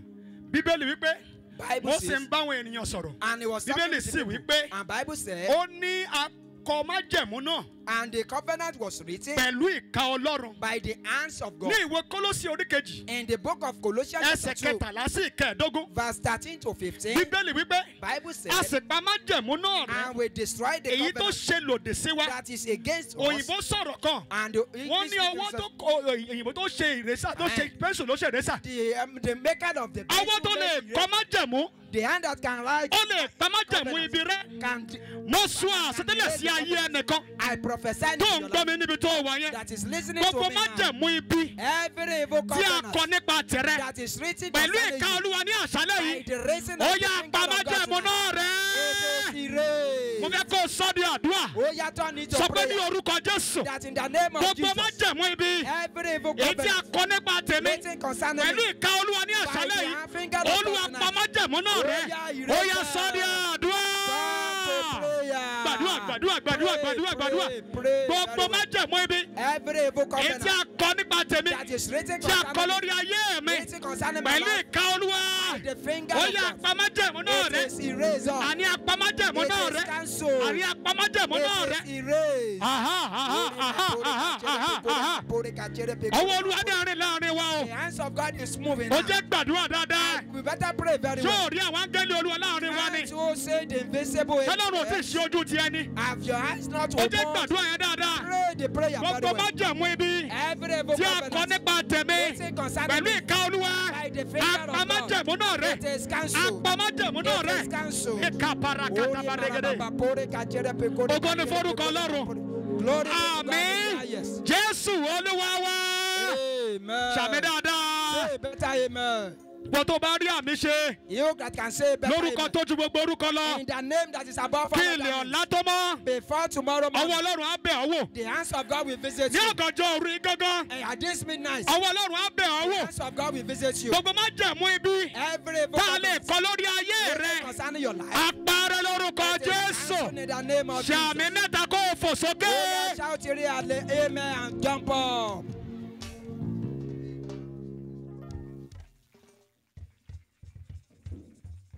If you want to clap for Jesus, please do it better tonight. Tó o bá fẹ́ pàtẹ́wọ́ fún Jésù ṣe dáadáa lásàálẹ̀ yìí.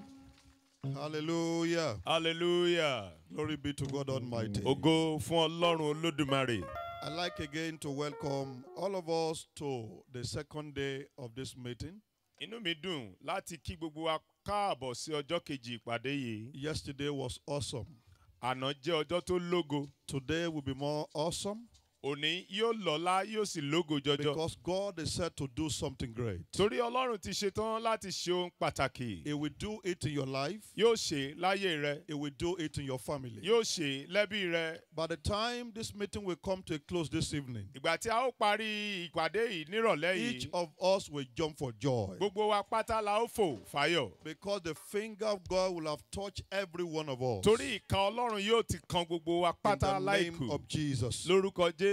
After now, the mass choir will be ministering to us. Lẹ́yìn ìṣẹ́jú yìí, àwọn akọrin gbogbogbò yóò máa ṣiṣẹ́ ìránṣẹ́ fún wa. So I welcome all our daddies and mummies in the Lord who are in the house. Mo kí gbogbo àwọn bàbá àti màmá wa tí ń bẹ ní ìkáàbọ̀ lálẹ́ yìí. All our senior pastors from Lagos. Gbogbo àwọn tí wọ́n jù wá lọ nínú iṣẹ́ ìránṣẹ́ láti Èkó. All the team that came to be part of this meeting. Gbogbo àwọn tí wọ́n wá darapọ̀ láti jẹ́ alábàápín nínú ìpàdé yìí. The medical team. Àwọn tí ń ṣe ìṣègùn. RTM team. Àwọn tí wọ́n ń ṣe ìmóhùnmáwòrán. The CSR team. Àwọn tí wọ́n tiẹ̀ ń ṣe ètò ohun gbogbo bó ti tọ́. Everyone will welcome you. Gbogbo yín pátá a kí yín káàbọ̀ a sì fi ìmọrírì Ọlọ́run hàn láyé yín. And those that are joining us online tonight will welcome you also. Ẹ̀yin tẹ́ ń darapọ̀ mọ́ wa lórí fọ́nrán a kí yín o. The Lord Jesus will reach out to you wherever you are. Jésù Olúwa yóò fọwọ́ bà yín bí òwú tẹ́ bá wà. All our leaders in this land, Ibokun land, will welcome you. Gbogbo ẹ̀yin adarí wa ní ìlú Ìbòkun a kí yín káàbọ̀. The Lord will bless you. Ọlọ́run ó bùkún yín. In the name of Jesus. Lórúkọ Jésù. We have again tonight with us. A tún ní pẹ̀lú wa lásàálẹ̀ òní. Our Father the Lord used yesterday. Bàbá wa nínú Olúwa tí Ọlọ́run lò lánàá. Before I introduce him to us, kí n tiẹ̀ tó fi wọ́n hàn wá. and welcome him to day 2 of this meeting. A kí wọn káàbọ̀ sí ọjọ́ kejì ìpàdé òní. I want to let you know after that this ministration tonight. Mo fẹ́ jẹ́ kẹ́ ẹ mọ̀ wípé lẹ́yìn ìgbà tí bàbá bá ṣiṣẹ́ ìránṣẹ́ tán lálẹ́ òní. Our Father the Lord, the General Overseer, Pastor E.A. Adeboye will be blessing us. Bàbá wa nínú Olúwa alákòóso àgbà olùṣọ́ àgùntàn H.A. Adébóyè yóò máa bùkún fún wa. And after that this blessing, lẹ́yìn ìbùkún bàbá, we will still praise God for like 10-15 minutes. A ó tún yìn Ọlọ́run fún ìṣẹ́jú bíi 10 sí 20 ìṣẹ́jú. We celebrate the ministry of our brother and his beloved wife, Daria Ajayi. The Lord bless you. A fi ìmọrírì hàn sí iṣẹ́ ìránṣẹ́ akẹgbẹ́ wa Dáre Àjàyí àti ìyàwó wọn kí Ọlọ́run bùkún yín. With a standing ovation, shall we all rise on our feet? Pẹ̀lú ìdìde ìfiyì fúnni kí gbogbo wa dìde dúró. Again to welcome back home. Kí a kí káàbọ̀ padà sílé. The Intercontinental Prayer Director of RCCG all over the world. Alákòóso àgbà pátápátá jákèjádò orílẹ̀-èdè àgbáyé fún ìpele àdúrà. Whom the Lord will be using for us again tonight. Ẹni tí Ọlọ́run ó máa lò fún wa lásàálẹ̀ tòní. Pastor Peter Ọláwálé. Olùṣọ́ àgùntàn Pétérù Ọláwálé. Shall we say welcome 3 times, 1 to go? Ẹ jẹ́ ká sọ wípé ẹ káàbọ̀ lẹ́ẹ̀mẹ́ta ó yá o. Welcome, káàbọ̀. Welcome, káàbọ̀. Welcome, káàbọ̀ sà. Come on, shout hallelujah. Ẹ ké hallelujah. God bless you. Ọlọ́run ó bùkún yín. To the mass choir.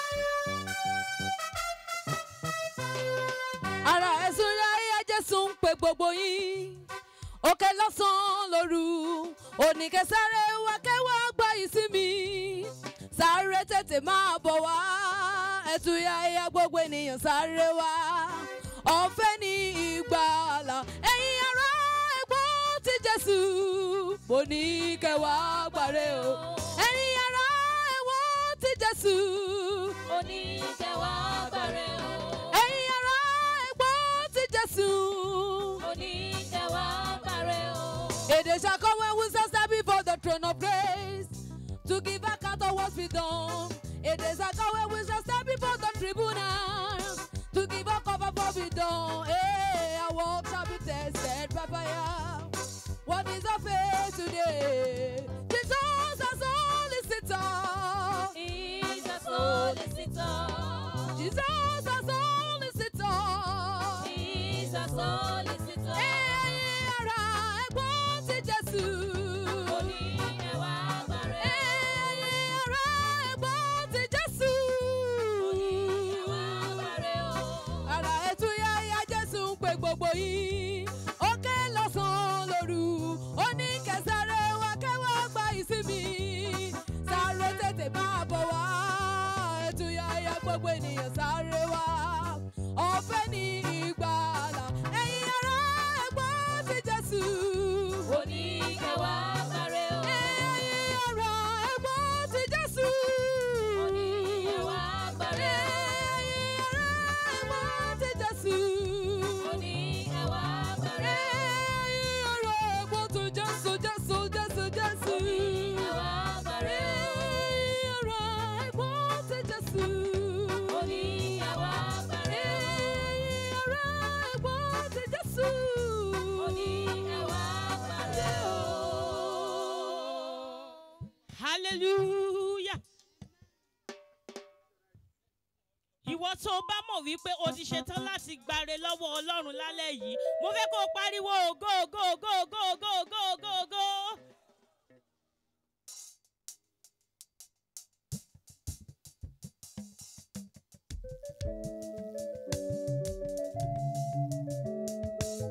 Ọwọ́ Olúwa ṣetán láti fọwọ́ sọ wa ní àṣálẹ́ yìí.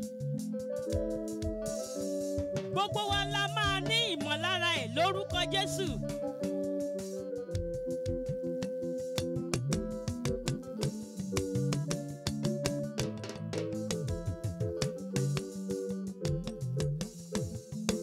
Fọwọ́ kàn mí o Jésù. Jẹ́ kọ́wọ́ rẹ̀ kó kàn mí o. Bọ́wọ́ rẹ̀ bá kàn mí o Jésù. Ayé mi á ní ìtumọ̀. Fọwọ́ kàn mí o Jésù. Jẹ́ kọ́wọ́ rẹ̀ kó kàn mí o.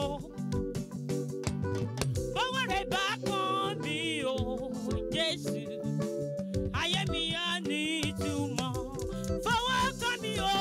Fọwọ́ kàn mí o Jésù. Jẹ́ kọ́wọ́ rẹ̀ kó kàn mí o. Jẹ́ kọ́wọ́ rẹ̀ kó kàn mí o bàbá o. Bọ́wọ́ rẹ̀ bá kàn mí o Jésù. Ayé mi á ní ìtumọ̀. Fọwọ́ kàn mí bàbá o. Fọwọ́ kàn mí o Jésù. Fọwọ́ rẹ̀ kàn mí Olúwa. Rẹ̀ kó kàn mí o. Jẹ́ kọ́wọ́ ìyanu rẹ̀ kàn mí o. Rẹ̀ bá kàn mí o Jésù. Ayé mi á ní ìtumọ̀.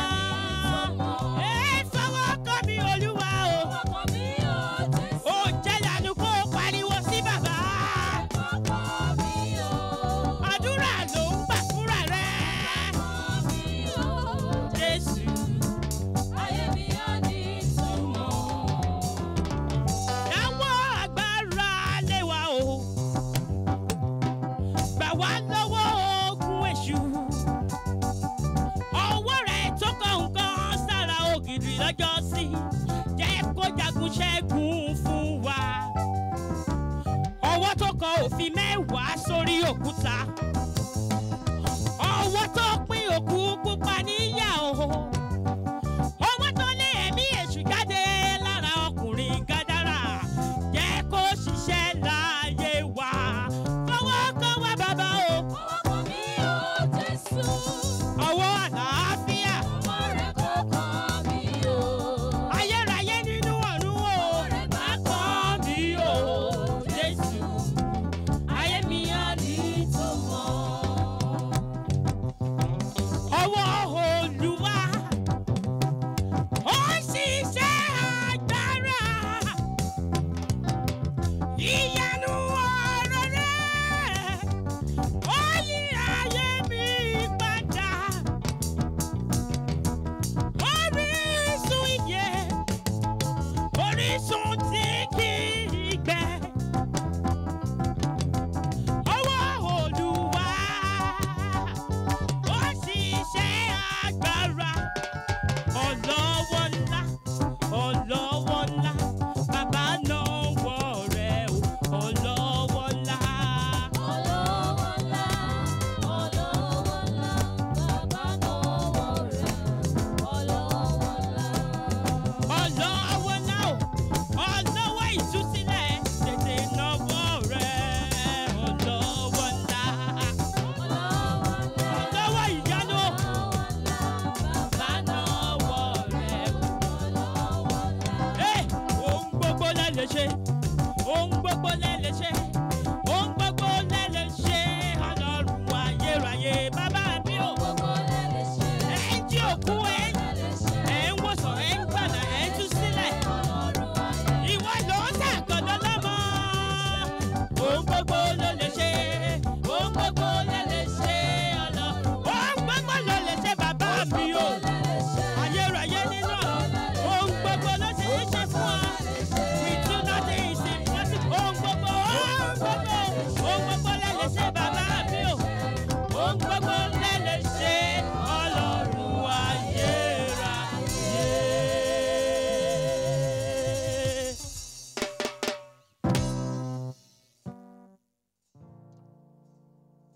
Thank you, Father God. Ẹ ṣeun bàbá. Wave your hands unto the Almighty Ju ọwọ́ rẹ sókè sí Olúwa Olódùmarè. and give him all praise. Kí ẹ fi gbogbo ìyìn fún.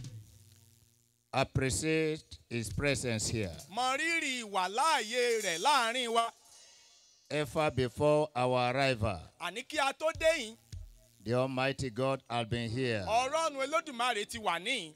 He's here to meet all your needs. Ó ṣetán láti bá gbogbo àìní rẹ pàdé. He's here to help you. Ó ṣetán láti ràn ọ́ lọ́wọ́. He's here to deliver you. Ó ṣetán láti dá ọ nídè. He's here to set you free. Ó ti wà níbí láti tú ọ sílẹ̀. Go ahead and bless the name of the Lord. Fi ìbùkún fún orúkọ Ọlọ́run. Magnify the King of glory. Gbé orúkọ rẹ̀ ga tí ṣe ọba ògo. Magnify the healer.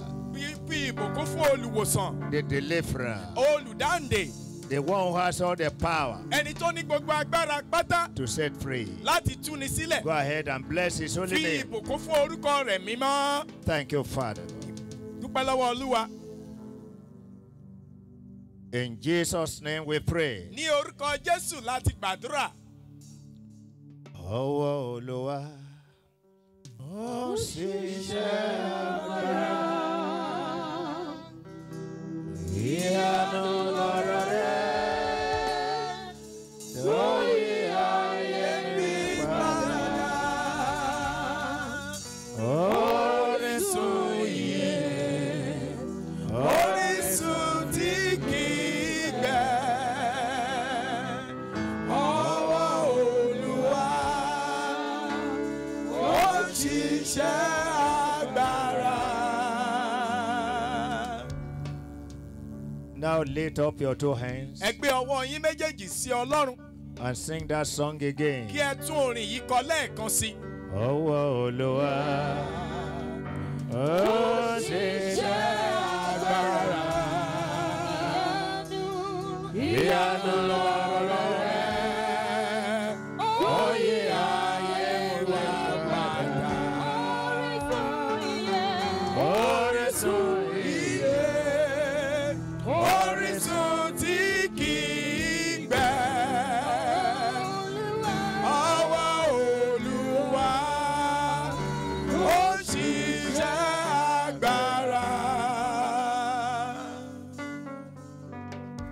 Thank you, Father God. Ẹ ṣeun bàbá. Thank you, Lord. Ẹ ṣeun Olúwa. Instrumentalist, please. Thank you. Ẹ ṣeun bàbá. Thank you. Thank you. Ẹ ṣeun bàbá. Somebody is here tonight. Ẹnìkan wà ń bí ní ìrọ̀lẹ́ yìí. You wept before you left your home this afternoon. O sọkún kó o tó kúrò nílé rẹ lọ́sàn-án yìí. The Lord asked me to tell you. Ọlọ́run ní pé kí n sọ fún ọ. From this moment. Láti wákàtí yìí lọ. You will cry no more. O ò ní sọkún mọ́.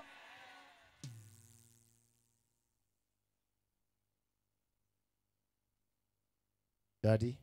Baba. We thank you. A dúpẹ́ lọ́wọ́ yín. For what you did yesterday. Wọ́n tẹ́ ẹ ṣe lánàá. We thank you. A dúpẹ́. For what you are doing right now. Wọ́n tẹ́ ẹ ṣe ní lọ́ọ́lọ́. We thank you. A dúpẹ́ lọ́wọ́ yín. We know. A mọ̀ dájú. By the time we are leaving here today. Pé tí a bá ń kúrò níbí lónìí. The story of our life will be rewritten. Ìtàn ayé wa a ó tún kọ sí dáradára. There will be divine intervention. Bẹ́ẹ̀ ni ìdásí àtòkè wa yóò wà. Your glory will be manifested. Ògo rẹ yóò farahàn. Your power will be revealed. Agbára yín yóò di fífihàn. We will experience your touch. A ó ní ìrírí ìfọwọ́bà yín. We will experience your finger. A ó rí ìrírí ìka yín. You will fight our battle for us. Ẹ ó jagun ayé wa fún wa. And you give us victory. Ẹ ó sì fún wa ní ìṣẹ́gun. Tonight. Ní àṣálẹ́ yìí. Daddy. Bàbá. Let there be salvation. Jẹ́ kí ìgbàlà ọkàn ó wà. Let there be healing. Jẹ́ kí ìwòsàn kó wà. Let there be deliverance. Jẹ́ kí ìtúsílẹ̀ ó wà. Let it be known. Jẹ́ kí ó di mímọ̀. Tonight. Pé ní àṣálẹ́ yìí.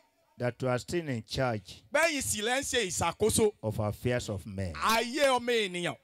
Tonight. Ní àṣálẹ́ yìí. Showcase your supremacy. Fi títóbi agbára rẹ hàn. Demonstrate your almighty. Fi agbára rẹ hàn. At the end of it all. Ní òpin ohun gbogbo. Let only your name be glorified. Jẹ́ kí orúkọ rẹ nìkan di yíyìn lógo. Thank you, Father. Ẹ ṣeun bàbá. In Jesus' name we pray. Ní orúkọ Jésù la gbàdúrà. Let your amen be heard in heaven. Jẹ́ kí ọ̀run gbọ́ ohùn àmín rẹ. Say amen loud and clear. Sàmí lóhùn òkè.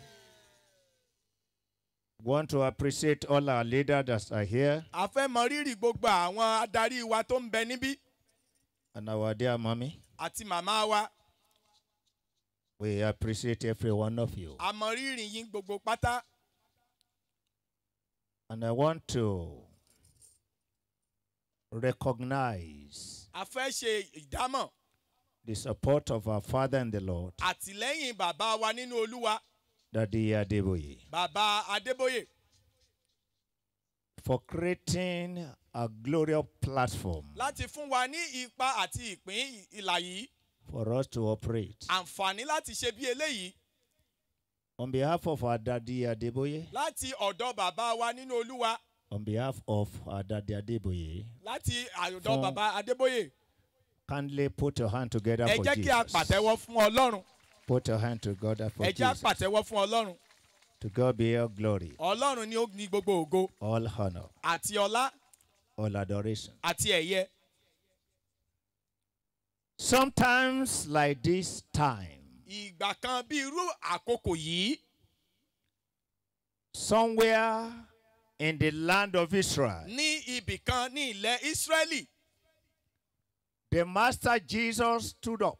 Jésù Kristi Olúwa dìde. And he made an invitation. Wọ́n sì wá fi ìfìwé pè ní. In Matthew chapter 11 verse 28. Nínú ìwé ìrere ti Mátíù orí kọkànlá ẹsẹ̀ kejìdínlọ́gbọ̀n.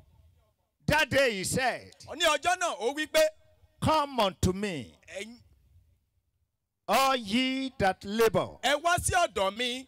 Gbogbo ẹ̀yin tí ń ṣiṣẹ́. And are heaven laden. Tí a sì di ẹrù wúwo lé ní orí. And I will give you rest. Èmi yóò sì fi ìsinmi fún yín. I don't know any home now. Èmi ò mọ ilé kankan báyìí. That doesn't need rest. Tí ò nílò ìsinmi. I don't know any land now. Mi ò mọ ilẹ̀ kí ilẹ̀ kankan. that doesn't need rest. Tí ò nílò ìsinmi. I don't know any village now. Mi ò mọ ìletò àbí abúlé kankan. That doesn't need rest. Tí ò nílò ìsinmi. I don't know any town now. Mi ò mọ ìlúkìlú kankan. That doesn't need rest. Tí ò nílò ìsinmi. We cannot sleep again with our 2 eyes closed. A ò lè sùn ká di ojú méjèèjì mọ́. Because there are fear factors everywhere. Nítorí ohun tó ń jáni láyà ó wà níbi gbogbo. Our body doesn't have rest. Ara wa, ẹ̀yà ara wa kò ní ìsinmi mọ́. Our homes don't have rest. Àwọn ìdílé ilé wa kò ní ìsinmi mọ́. No more rest in our marriages. Kò tún sí ìsinmi nínú ìgbéyàwó gbogbo. Our children don't have rest. Àwọn ọmọ wa wọn ò ní ìsinmi. Ask your parents. Béèrè lọ́wọ́ àwọn òbí rẹ. If they are to tell you what they are passing through, tí wọ́n bá lè sọ ohun tí wọ́n ti là kọjá fún ọ. You may be tempted to pray that you want to die young. Wàá fẹ́ gbàdúrà yìí pé ó sọ kó kúkú gbàdúrà kó kú ní rèwerèwe. The book of Job said. Ìwé Job wípé. And it's confirmed in the book of Ecclesiastes. A sì tún fi ìdí rẹ̀ múlẹ̀ nínú ìwé àwọn onídàájọ́. That the thing that have been. Pé àwọn tó ti wà tẹ́lẹ̀ is what they are. Òun ni wọ́n ti wà ní ìsinsìnyí. And it's a bit tomorrow. Bẹ́ẹ̀ náà yóò sì tún wà ní àtètè kan. There is no new thing under heaven. Kò tiẹ̀ sí ohun tuntun mọ́ lábẹ́ ọ̀run. That is why Jesus stood up that day. Ìdí nìyí tí Jésù fi dìde ní ọjọ́ náà lọ. Come unto me. Ẹ wá sí ọ̀dọ̀ mi. The rest you are looking for. Ìsinmi tẹ́ ń wòye fún yẹn. I will give it to you. Èmi yóò fi fún ọ. A leper was there. Adẹ́tẹ̀ kan wà ń bẹ̀. That day. Ní ọjọ́ náà. Who had the announcement of Jesus. Eléyìí tó gbọ́ ìpolongo pé Jésù. And in Matthew chapter 8. Nínú ìwé ìrere ti Matthew orí ìkẹjọ. Verse 2 and 3. Ẹsẹ̀ ìkejì àti ẹsẹ̀ ìkẹta. Matthew chapter 8. Ìrere ti Matthew orí ìkẹjọ. Verse 2 and 3. Ẹsẹ̀ ìkejì àti ẹsẹ̀ ìkẹta. The Bible said there came a leper. Bíbélì wí pé arákùnrin adẹ́tẹ̀ kan sì wá. And worshipped him. Ó sì jọ́sìn fún. He said. Ó wí pé. I'm a leper. Mo jẹ́ adẹ́tẹ̀ o. I have no rest. Èmi ò ní ìsinmi. I have no peace. Kò sí àlàáfíà. Make me clean. Jẹ́ kí n di mímọ́. And because Jesus has said. Nítorí pé Jésù Kristi ti wí pé. Come. Ẹ wá. I will give you rest. Èmi yóò fún yín ní ìsinmi. What did Jesus do for him that day? Kí ni ohun tí Jésù ṣe fún arákùnrin adẹ́tẹ̀ yìí ní ọjọ́ náà? Verse 3. Ẹsẹ̀ ìkẹta. And Jesus put forth his hand. Jésù Kristi sì na gbogbo ọwọ́ rẹ̀. And touched him. Ó sì fi bà á. The Bible says. Bíbélì wí pé. Immediately. Lójú kan náà. His leprosy was cleansed. Ẹ̀tẹ̀ rẹ̀ sì di dídá. Before you leave here tonight. Kó o tó kúrò níbí ní àṣálẹ́ yìí. The same Jesus. Jésù yìí kan náà. With his finger. Pẹ̀lú ìka ọwọ́ rẹ̀. He will touch you. Yóò fi bà ọ́. Let him hear your amen loud and clear. Jẹ́ kí n gbọ́ àmì rẹ lóhùn òkè.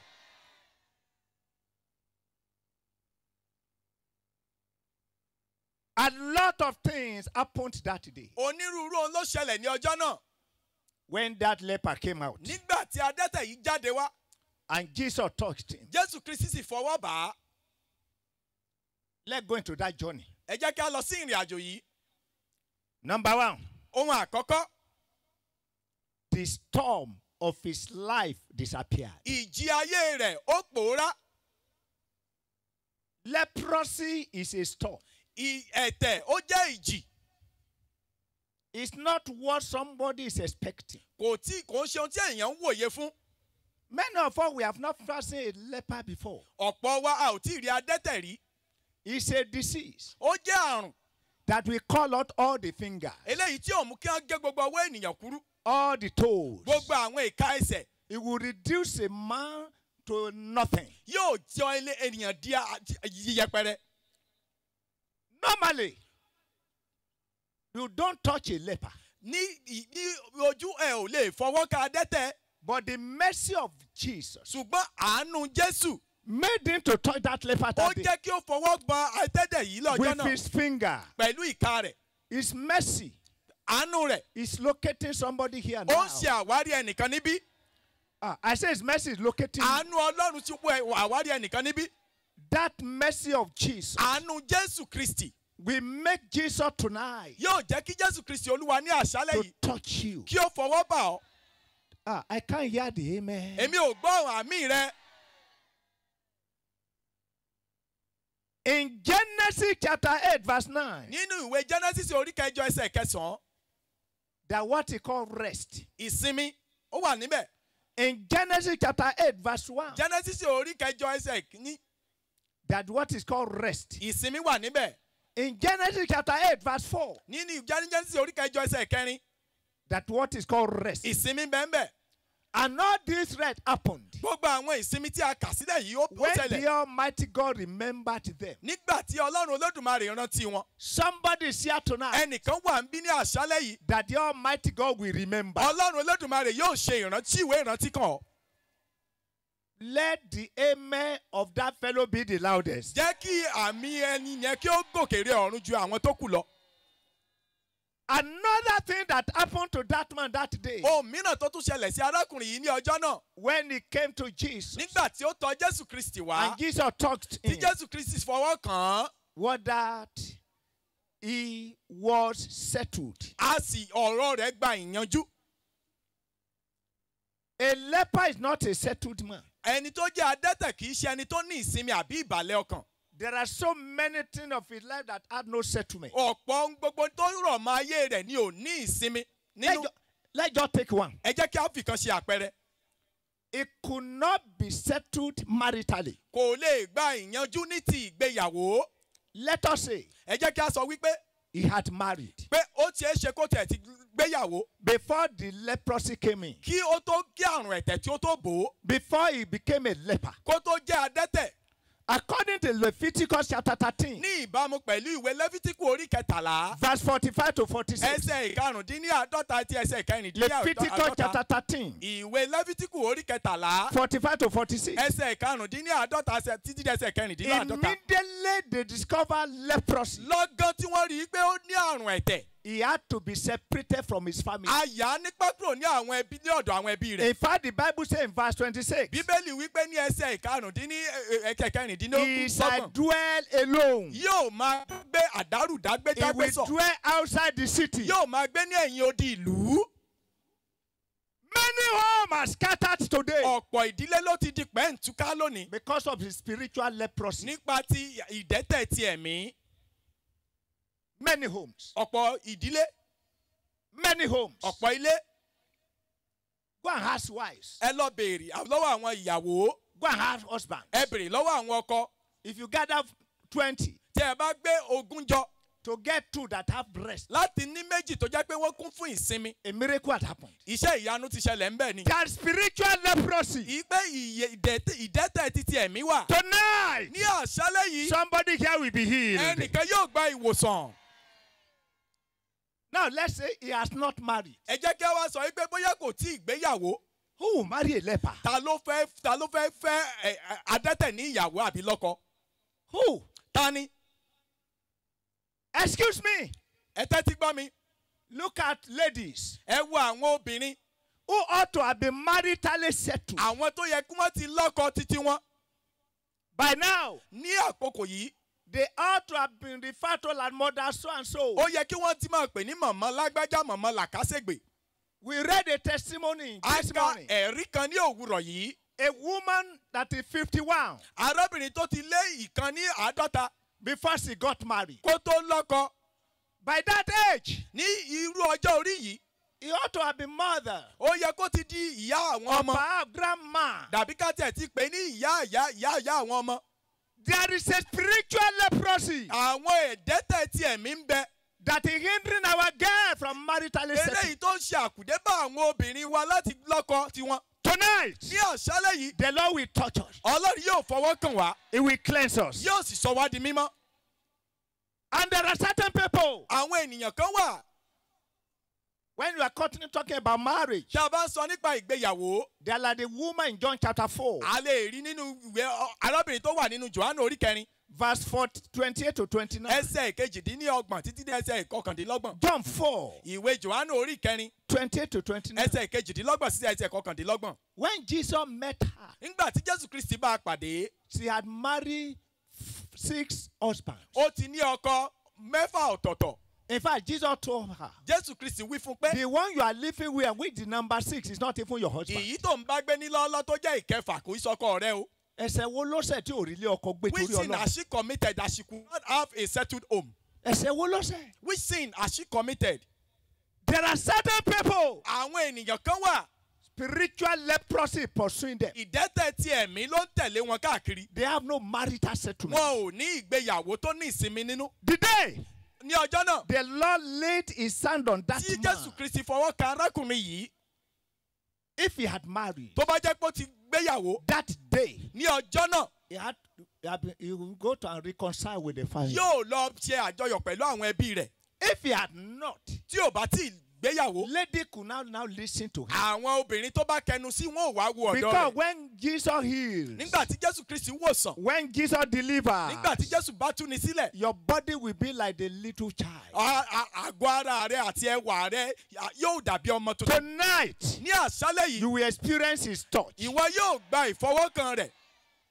Number 3. Ohun ìkẹta that happened to that man. Tó ṣẹlẹ̀ sí ọkùnrin adẹ́tẹ̀ yìí. When Jesus touched him. Nígbà tí Jésù Kristi fọwọ́ kàn. When he came to Jesus. Nígbà tí ó tọ̀ Jésù wá. Was that the period. Ìgbẹ́ àkókò. Of rejection and abandonment ended. Ìgbà ìṣátì àti ìkọ̀sílẹ̀ ó dópin.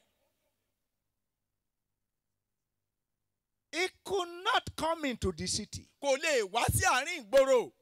He could not mingle with people. Kò lè bá àwọn kò wọlé wà láàárín àwùjọ àwọn ènìyàn. In fact, according to the law of Moses. Gẹ́gẹ́ bí ìbámu pẹ̀lú àwọn òfin Mósè. He had to tie a certain bell. Ó gbúdọ̀ sọ aago mọ́ ara rẹ̀. So that when he go in, the bell will be ringing. Nígbà tí ó bá ń lọ aago yìí ni ó máa dún worowóró. So the people can run away before he will meet them. Kí àwọn ènìyàn lè ná pápá bora tó bá ti rí pádẹ́tẹ̀ ló ń bọ̀. Rejected. Ó jẹ́ ẹni ìṣátì. Abandoned. Ẹni àkọ̀tì. Ridiculed. Ẹni tó jẹ́ pé a fi yẹ̀yẹ́ jẹ́ pẹ̀lẹ́. Ẹni tí a ṣátì. Hated in the society. Ẹni tí a kọ̀ ní ta kórìíra ní àwùjọ. Many are here tonight perhaps. Ọ̀pọ̀ bí ní àṣálẹ̀ yìí yálà.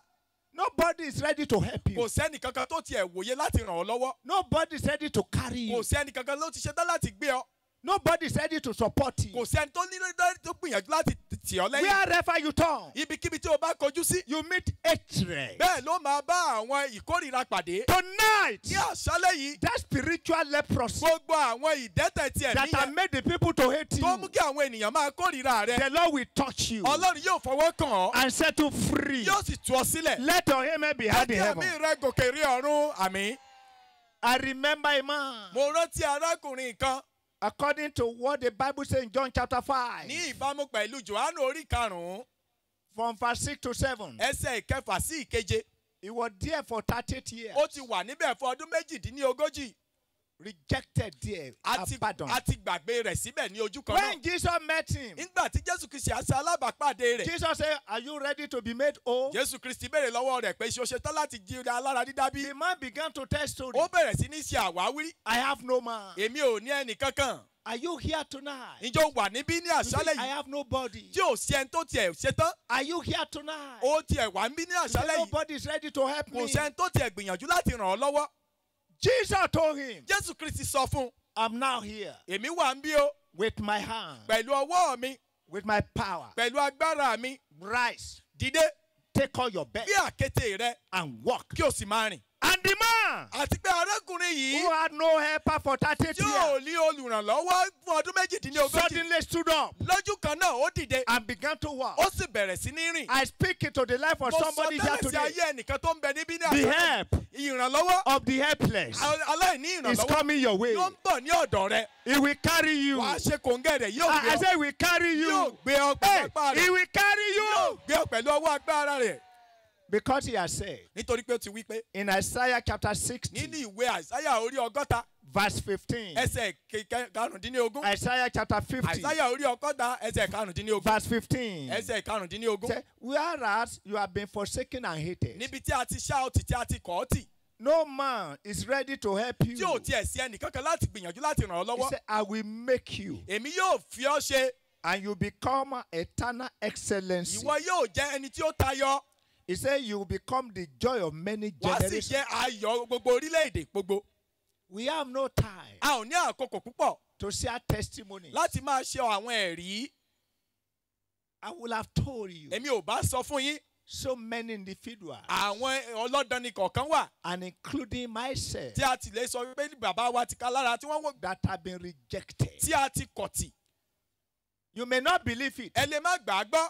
That 3 times in my life. Ní ìgbà mẹ́ta ọ̀tọ̀ọ̀tọ̀. I tried to commit suicide. Wọ́n gbìyànjú láti dẹ́mi ara wọn légbodò.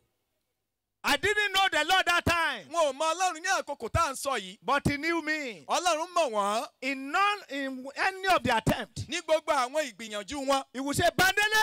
Yóò darúkọ bàbá. Put it down. Gbé e sílẹ̀. That I wanted to drink and kill myself. Ohun tí májèlé tó fẹ́ mu láti gbẹ̀mí ara wọn. 10 years after. Ní ọdún mẹ́wàá sí ìgbà yìí. When I gave my life to Jesus. Lẹ́yìn ìgbà tí wọ́n ti fi ayé wọn fún Jésù. He reminded me. Ó rán wọn létí. I was the one. Èmi ni ẹni náà. Who called you that time? Tí mo pe orúkọ rẹ ní ìgbà yẹn. Because you must not die. Nítorí pé o gbúdọ̀ kú. You are here tonight. O wà ń bí ní àṣálẹ́. You have been kept alive. Ọlọ́run dọ́ọ̀dà Because the mí Almighty rẹ. God had purpose for your Nítorí life. pé ó ní èrèdí kan tó fi mú He ọ will wà fulfill láyé. that purpose. Wàá mú èrèdí ṣẹ lórúkọ Jésù. Number 4. Ohun ìkẹrin. What happened to that man? Tí ó ṣẹlẹ̀ sí ọkùnrin adẹ́tẹ̀ yìí. He had deliverance. Ó gba ìtúsílẹ̀. From that terminal disease. Lọ́wọ́ àrùn ìgbàdé ìgbà. Terminal disease. Terminal disease. Lọ́wọ́ àrùn tó ń bá fínra. The disease that wanted to destroy àrùn his life. apani tó fẹ́ pa.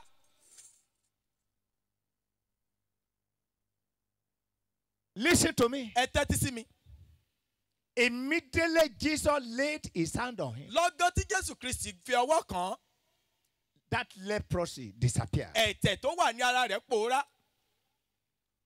In Matthew chapter 14 verse 14. Nínú ìwé ìrere ti Matthew orí kẹrìnlá ẹsẹ̀ kẹrìnlá. Matthew 14:14. Matthew orí kẹrìnlá ẹsẹ̀ kẹrìnlá. So many people came to Jesus. Ọ̀gọ̀rọ̀ àwọn ènìyàn tọ̀ Jésù Kristi wá. Unfortunately, it was in the night like this. Wọ́n sorí ire ó dàbí alẹ́ bí àṣálẹ́ yìí. He lays his hand on them Ó fọwọ́ rẹ̀ kan gbogbo wọn. and he healed them. Ó sì wo gbogbo wọn sàn. I used to be a sickler. Wọ́n ìgbà kan máa ń ṣàìsàn. They call me Abiku. Wọ́n máa ń pè wọ́n ní fòníkúfọ̀ládìde. My mother suffered. Màmá wọn jìyà tó bẹ́ẹ̀ gẹ́. One day they greeted my mother. Ọjọ́ kan wọ́n kí màmá wọn pé. Sorry. Ìyá ẹ pẹ̀lẹ́ o. God will do another one. Olúwa ó ṣe míì fún yín. Nobody thought I would survive. Kò sẹ́ni tó wò pé bàbá Ọlọ́run yóò la bàbá. But today came. Ṣùgbọ́n ọjọ́ kan wà. Like tonight. Gẹ́gẹ́ bí àṣálẹ́ yìí. I was in a crusade like this. Wọ́n wà ní ibi ìsọjí ìta gbangba bí eléyìí. I heard about salvation. Wọ́n gbọ́ nípa ìgbàlá ọkàn. And I began to pray. Wọ́n sì bẹ̀rẹ̀ sí ní gbàdúrà. And the man of God said. Ìránṣẹ́ Ọlọ́run lọ́jọ́ náà wí pé. I can see you here. Mo rí ọ níbí o. You have charm around your waist. Aṣọ gbẹ́kúdè mọ́ ìgbàdí mọ́ ọ nídìí. Because my parents sent to somebody somewhere. Nítorí pé màmá wọn ó ránṣẹ́ sí ẹnìkan ní ibì kan. And they used a term for me with cowrie. Wọ́n sì wá fi nǹkan èdè owó náà fi ṣe tó fi yí wọn ká. They call it gbẹ́kúdè. A pè wọ́n ní pé the one that will suspend death. You better cut it off. This death suspended. I did it. Ọlọ́run ṣe wọ́n ṣe. I got back home and I told my mother. Wọ́n tú kúrò ní ara wọn, wọ́n sọ fún màmá pé. She nearly fainted. Màmá fẹ́ dákú. I can't forget that day. Wọn ò lè gbàgbé ọjọ́ náà. He said, o ti kó bá mi. You have finished me. Ayé ti rẹ́yìn mi báyìí. They have seen me. They have destroyed me. I said it is Jesus. Ṣé pé Jésù Kristi. We were so far away from God. Wọ́n jìnnà rere sí Jésù o. That my mother told me. Màmá wọn wí pé. Where does he live? Ibo ni ń gbé. Ẹni tó fẹ́ kó bá mi ń bo ló wà. Who is that one? Who is that one that want to destroy my life? A year came. Ọdún kan. 3 years. Ọdún kejì kọjá. 5 years. Ọdún karùn-ún. No sickness. Kò sí àìsàn. That made my mother also to surrender her life to Jesus. Ìgbà yìí ni màmá bá fàyè wọn fún Jésù. It was later. Ní ẹ̀yìn ọ̀rẹ́yìn. I got to know. Wọ́n wá mọ̀ pé. By medical test. Nípa àyẹ̀wò tí àwọn that the Lord has changed my SA to AA. Ọlọ́run ti yí àìjẹ́ fòníkúfọ̀ládìde padà sí eléyìí tó dá lára. Tonight. Ní àṣálẹ́ yìí. By the laying of his hand. Nípa ìfọwọ́kàn Ọlọ́run. Every terminal disease in your life. Gbogbo àìsàn tó fẹ́ gbẹ̀mí rẹ. Will be terminated. Yóò kúrò nínú ayé rẹ lórúkọ Jésù. Now. Ní ìsinsìnyí. What did this man do? Kí ni ohun tí ọkùnrin adẹ́tẹ̀ yìí ṣe lọ́jọ́ náà? That put an end to that agent of wasted life. Tó fi òpin sí gbogbo àwọn ìránṣẹ́ afàkókò ẹni ṣòfò. That made the Lord to restore all the year that the locust has eaten. According to Joel chapter 2. Tó mú kí Ọlọ́run kí ó dá padà gbogbo àwọn ọdún eléyìí tí jẹjẹrẹ tí ó ti bàjẹ́. That made God to destroy all the cankerworm and caterpillars. Tí ó mú kí Ọlọ́run kí ó mú gbogbo àwọn ajẹnirun ayé rẹ̀ tó mú kí wọ́n wá sí òpin. What did this man do? Kí ni ìgbésẹ̀ tí ọkùnrin yìí ti gbé? That made Jesus to have compassion on him. Tó mú kí Jésù Kristi káàánú rẹ̀. 3 things. Ohun mẹ́ta ló ṣe o. How many things? Ohun mélòó? How many things? Ohun mélòó? Number 1. Ohun àkọ́kọ́ tó ṣe. He came to Jesus. Ó tọ̀ Jésù wá. Don't forget. Ẹ má gbàgbé. Jesus stood up that day. Jésù Kristi dúró ní ọjọ́ náà. He said, come unto me. Ó ní ẹ wá sí ọ̀dọ̀ mi. And I will give you rest. Èmi yóò sì fi ìsinmi fún yín. He stood up that day. Ó dìde ní ọjọ́ náà. And went to Jesus. Ó sì tọ̀ Jésù wá. He came to Jesus. Ó tọ̀ Jésù Kristi wá. Number 2. Ohun èkejì tó ṣe. The Bible says. Bíbélì wí pé. He worshipped him. Ó jọ́sìn fún. Meaning what? Túmọ̀ sí pé. He surrendered to Jesus. Ó jọ̀wọ́ gbogbo rẹ̀ fún Jésù. He accepted Jesus. Ó gba Jésù sínú ayé rẹ̀. As his Lord and partner Savior. Gẹ́gẹ́ bí Ọlọ́run àti olùgbàlà rẹ̀. He believed Jesus. Ó gba Jésù Kristi gbọ́ nítòótọ́. Number 3. Ìgbésẹ̀ kẹta tí ó gbé. He cried to Jesus. Ó ké rárá sí Jésù Kristi. You can make me clean. Ó lè sọ mí di mímọ́. You can make me clean. Ó lè sọ mí di mímọ́. You know what? Ẹ mọ̀ pé. According to Psalm 49. Nínú ìwé orin Dávidi orí ìkọkàndínláàdọ́ta. Verse 9 to 11. Ẹsẹ̀ ìkẹsàn sí ìkọkànlá. Psalm 46 rather. Orin Dávidi orí kẹrin. Psalm 46. Orí kẹrìndínláàdọ́ta. Verse 9 to 11. Ẹsẹ̀ ìkẹsàn sí ìkọkànlá. This our God. Ọlọ́run wa yìí. Can make war to cease. Òun ló jẹ́ kó lè mú kí ogun kí ó dúró. The war you have been fighting. Gbogbo ogun tó ti ń dojúkọ tó ń dojúkọ ayé rẹ. Is ready tonight. Ní àṣálẹ́ yìí. The Lord is ready tonight. Ọlọ́run ṣetán ní àṣálẹ́ yìí. To put a hand to kó it. mú òpin kí ó dé bá wọn.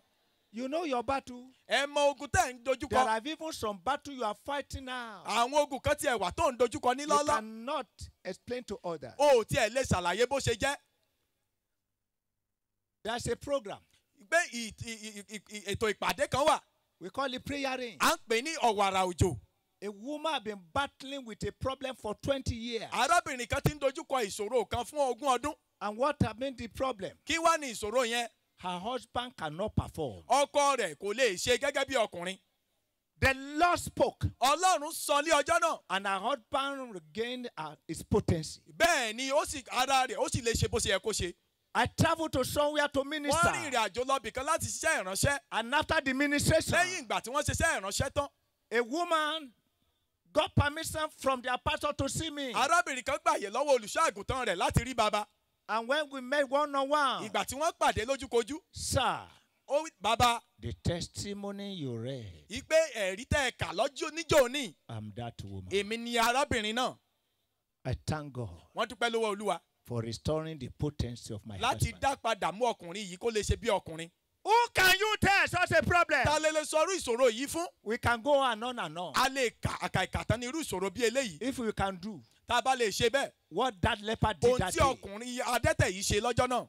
Solution is coming your way. Ìgbé ọ̀nà àbáyọ ó ti wà níbí. Miracle is coming your way. Iṣẹ́ ìyanu wàá gbà ní àṣálẹ́ yìí. Salvation is coming your way. Ìgbàlá ọkàn ó ń bẹ ní àṣálẹ́ yìí. Wherever you are. Níbikíbi tó o bá wà. Stand on your feet. Dìde lórí ẹsẹ̀ rẹ. Stand on your feet. Dìde lórí ẹsẹ̀ rẹ. Don't forget. Má gbàgbé.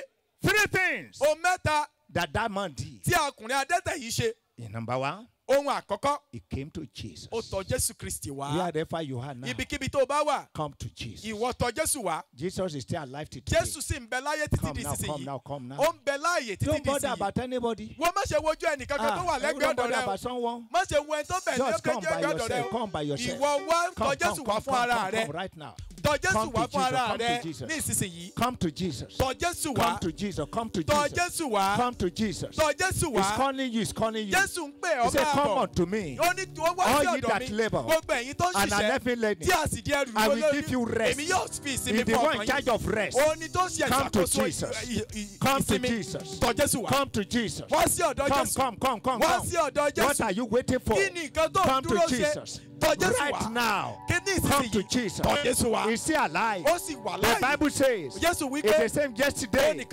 and today and forever. What is you to do in that time? He can do today. He will show you mercy. What are you waiting for? Come to Jesus. Come to Jesus. Come to Jesus. Come to Jesus. Come to Jesus. Come to Jesus. Come to Jesus. Oh. Number 2. He worshipped Jesus. He surrendered his life to Jesus. Lift up your hands and say, Jesus, I have come. I have come. I have come. Oh Lord, save me. I accept you as my Lord and personal Savior. Deliver me now. Save me. You are my Lord. You are my Master. Save me today. Jesus, save me. Olúwa, gbọ́kàn mi là. Save my soul. Olúwa, gbọ́kàn mi là. Save my soul. Ẹ̀fàyè mi fún Ọlọ́run. I surrender my life to you. Gbọ́kàn mi là. Save my soul. Gbọ́kàn mi là. Save my soul. Olúwa gbà mí. Oh Lord, save me. Wọ ẹ̀ṣẹ̀ mi mọ́. Deliver me. Wash away my sins. By the power in your blood. Wọ ẹ̀ṣẹ̀ mi mọ́. By the power of your blood. Wash me clean. Save me.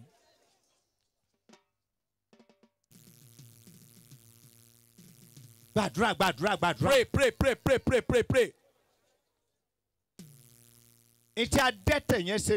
That was what the leprous man did. That leper came to Jesus. And he worshipped him. For the rest of my life, I will worship you. I will not worship idol. I will not serve idol. I will not serve idol. I will not serve man-made God. You are the one I will worship. Lord, save my soul. Pray. Let Jesus hear your voice. Let the Lord hear your voice. Let Jesus hear your voice. Save my soul. Save my soul. I will worship you for the rest of my life. I will serve you for the rest of my life. Save my soul, oh Lord. Oh Lord, save my soul. Oh Lord, save my soul. I come to you. I come to you. Save my soul. I come to you. The Lord that answers prayer is right there beside you. Write my name in the book of life. Make me one of your children. Oh Lord, save my soul. I will never worship man-made God. I will not serve any other God. I will follow you. I will rely on you. I will depend on you. Save my soul. In Jesus' name we are prayed. 2 prayers I want to pray. The prayer we just prayed, I want to ask Jesus to stamp it. Raise up your 2 hands. My Father, my God. Your word says, whoever comes to you, you will know wise. Cast out. All these your children have come. And they have called upon you. Pardon their sins. Cleanse their sin with your blood. Justify them. Save them. Write their names in the book of life. The great to serve you to the end. Release upon them now. In Jesus' name we pray. Let your amen be heard in heaven.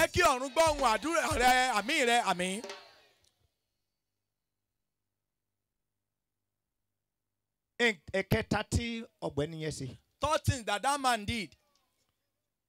He cried out to Jesus. I am a leper. Lord, touch me with your hands. Cleanse my leprosy. Stretch your two hands to the Lord. You will cry the name of the Lord 3 times.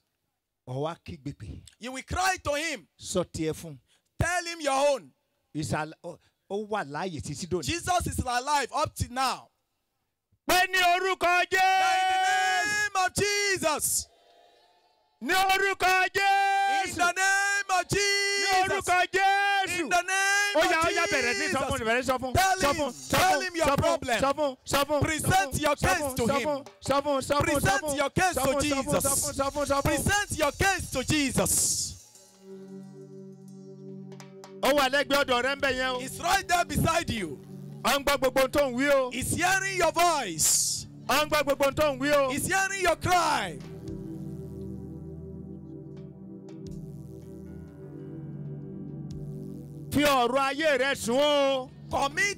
Present your case to him. He that we covered you. You don't hide your feelings from such person. Present your case to Jesus. Jesus, save me. Jesus, here I am. Save me.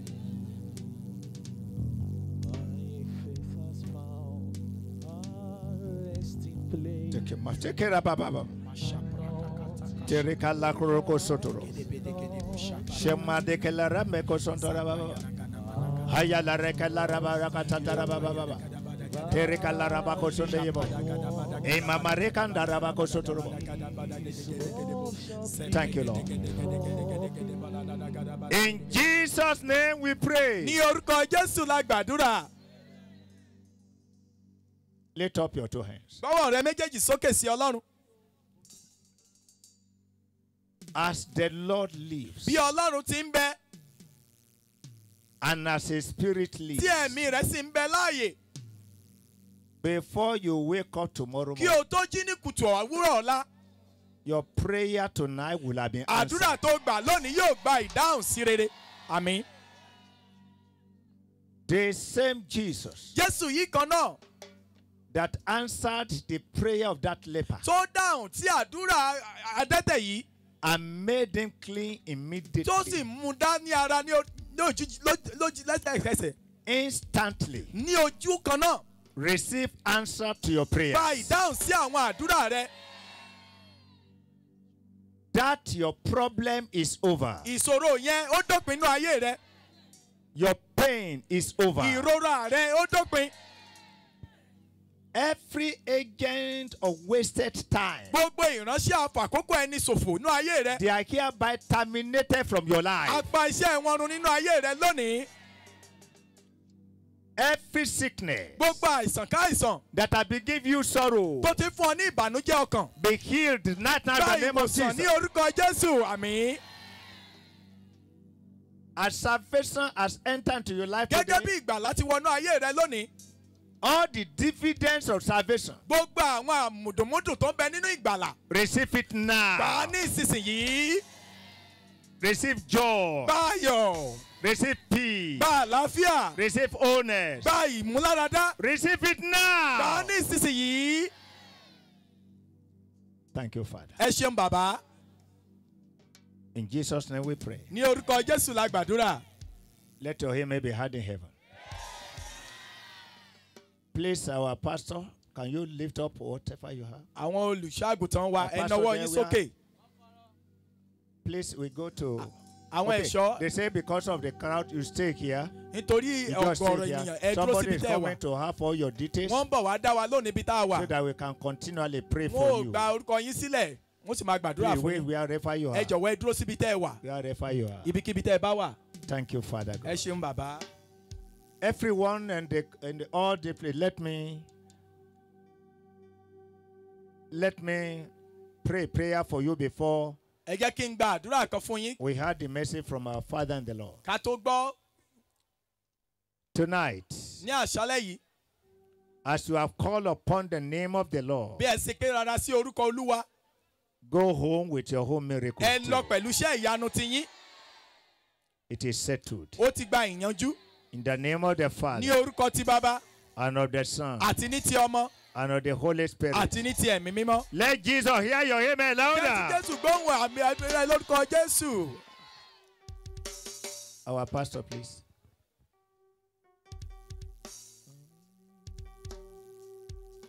Please, counselors, let's keep attending to our people.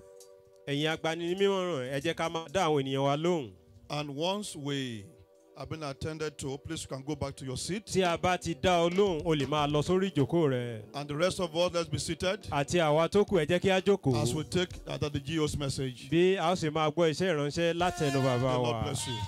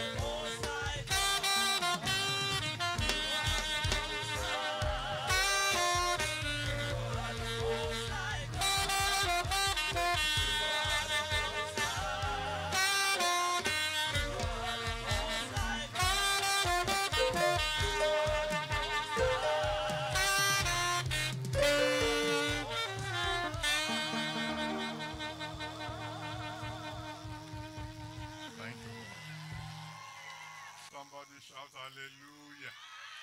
Hallelujah.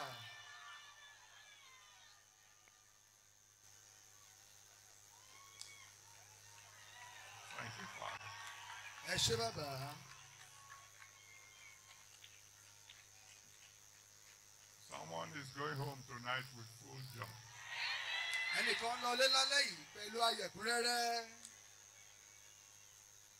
In Jesus' name.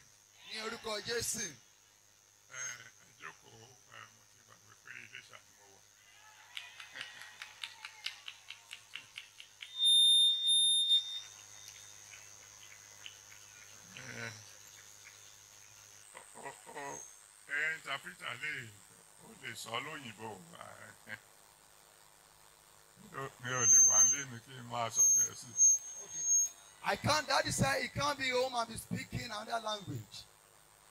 My duty tonight is just to bless you.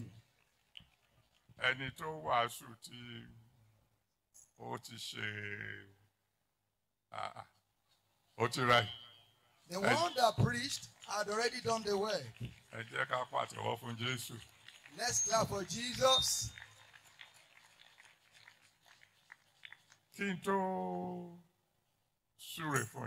Before I bless you, I will just say a statement. There was a man called Bartholomew. He was a blind man.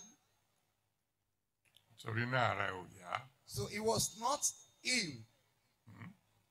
He was ill. Not that he has problem with eye, but he was completely blind. He was a wretched man.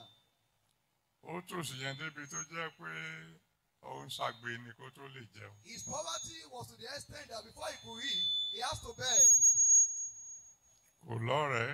He had no friends. He had no wife. To the extent that we are going to say he's going to give birth.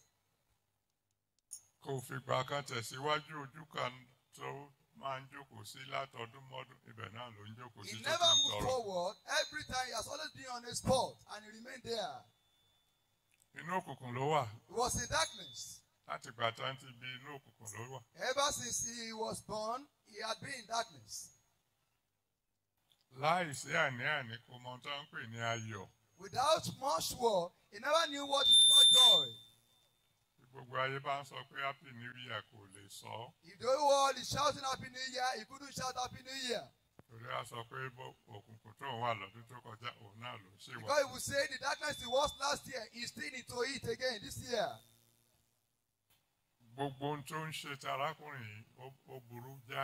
Everything about this man was very bad. But the day Jesus was passing by,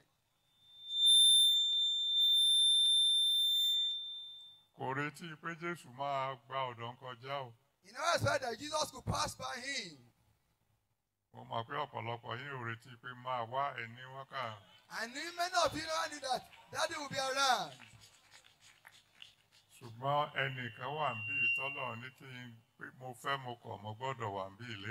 But someone is here that God said, I like it or not, I must be here today.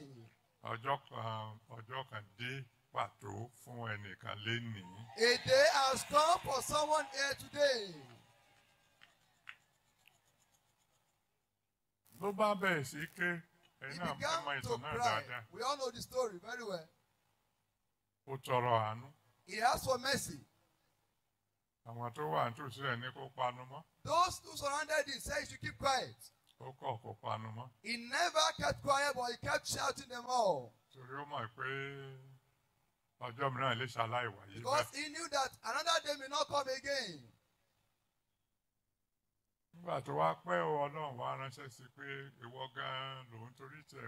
After a long time, God now sent to him and said, it's because of you that I've come.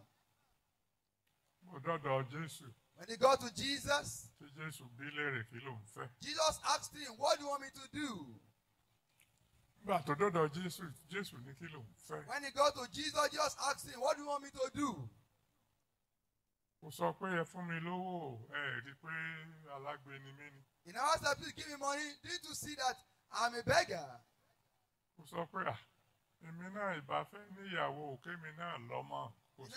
He never said, I would have loved to get married so that I could have my own children. He never said so.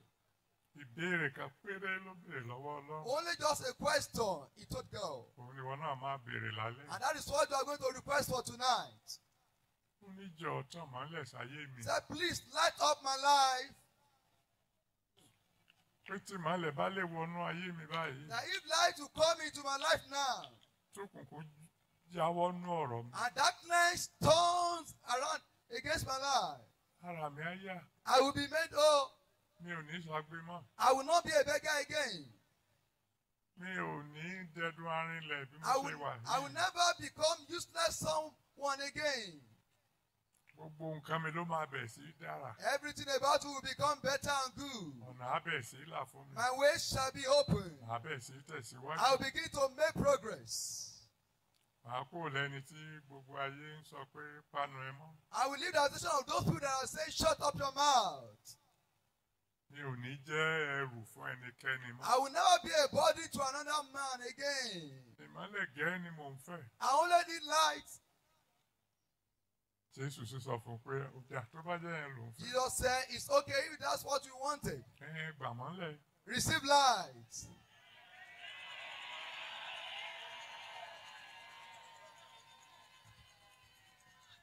And that is why I want us to stand up.